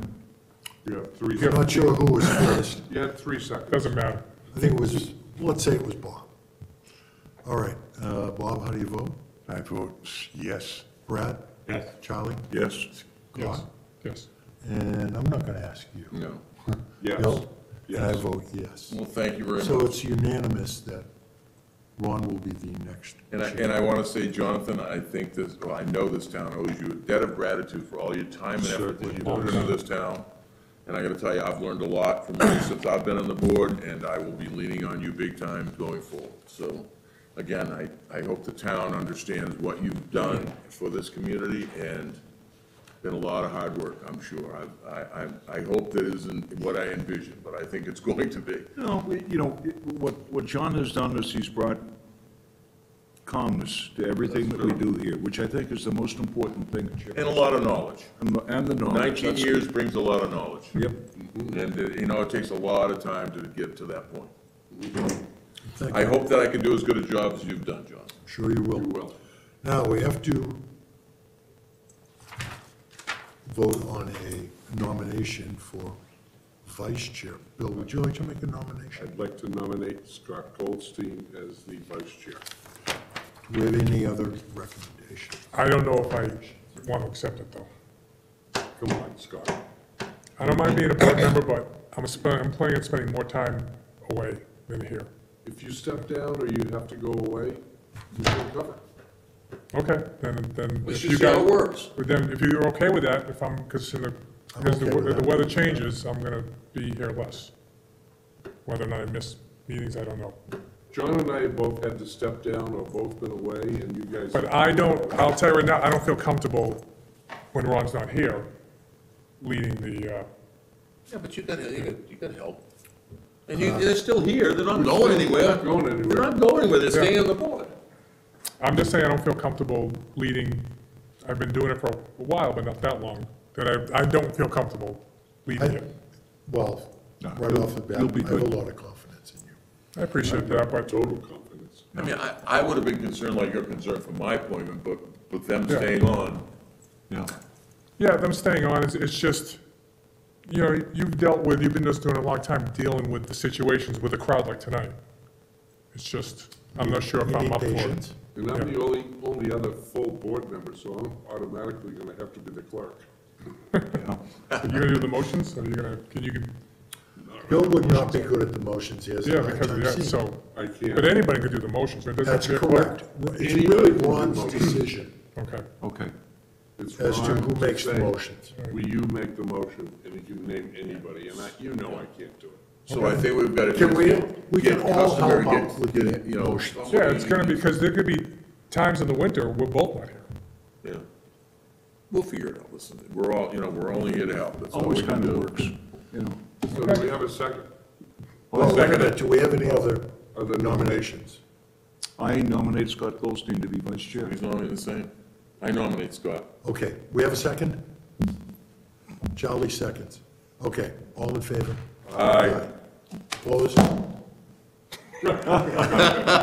Sorry. One other thing, Sharon has not yet been appointed. No, No, that's a Do whole. we do That's a anything cluster. with that? Different kettle of fish. that's a whole nother story. I saw the, It's nothing I believe against her, it's the process. I understand, it's a process that I didn't understand myself. I think they'll get it I figured out. never understood. It's a change after 18 years. Yeah, Yep. Crazy. okay. I'll leave it at that. Good meeting, John. Oh, Good wait a meeting, minute. everybody. We have to, That was the best motion. we have to nominate for clerk. I'd like to nominate Bill. Do we have any other nominations? No, but I'll second. Yeah. Okay, Scott seconds. All in favor? Aye. Aye. Opposed? Okay, so we have Ron as chair, Scott as vice, That's a and Bill as good group of people. clerk. And we still only Time will have tell, Joe. 4 regular board members. You know? But I'm just gonna be upfront, It was, because I'm still running a business. Tabled. Like you are too. I know. Select board. That I can't put in the amount of time that you guys put in Because I going don't think we to followed the that other stuff. correct Town meetings procedure, and all that stuff. even though we've been doing the same thing. I just don't have the The same time. way. I don't mind doing this part of it, but I can't go to There's a planning board, procedure, you know, yes. Understood. design review. I just can't never do it. asked that question. So, What other things is he doing? Does he go to, He goes to plan review. Oh, design review. so are you gonna keep doing that? that's Can be it's anybody. your choice. It's you or your designee. It's your choice. But it can be. But you can think about that. Why don't somebody make a motion to close this hearing? Move that we close this kind of late. I'm going home. Wait a second. All in favor? Aye. Good night, everyone. Oh, my God. Let's wait till they turn off. You know what you could do, Ron, is you could,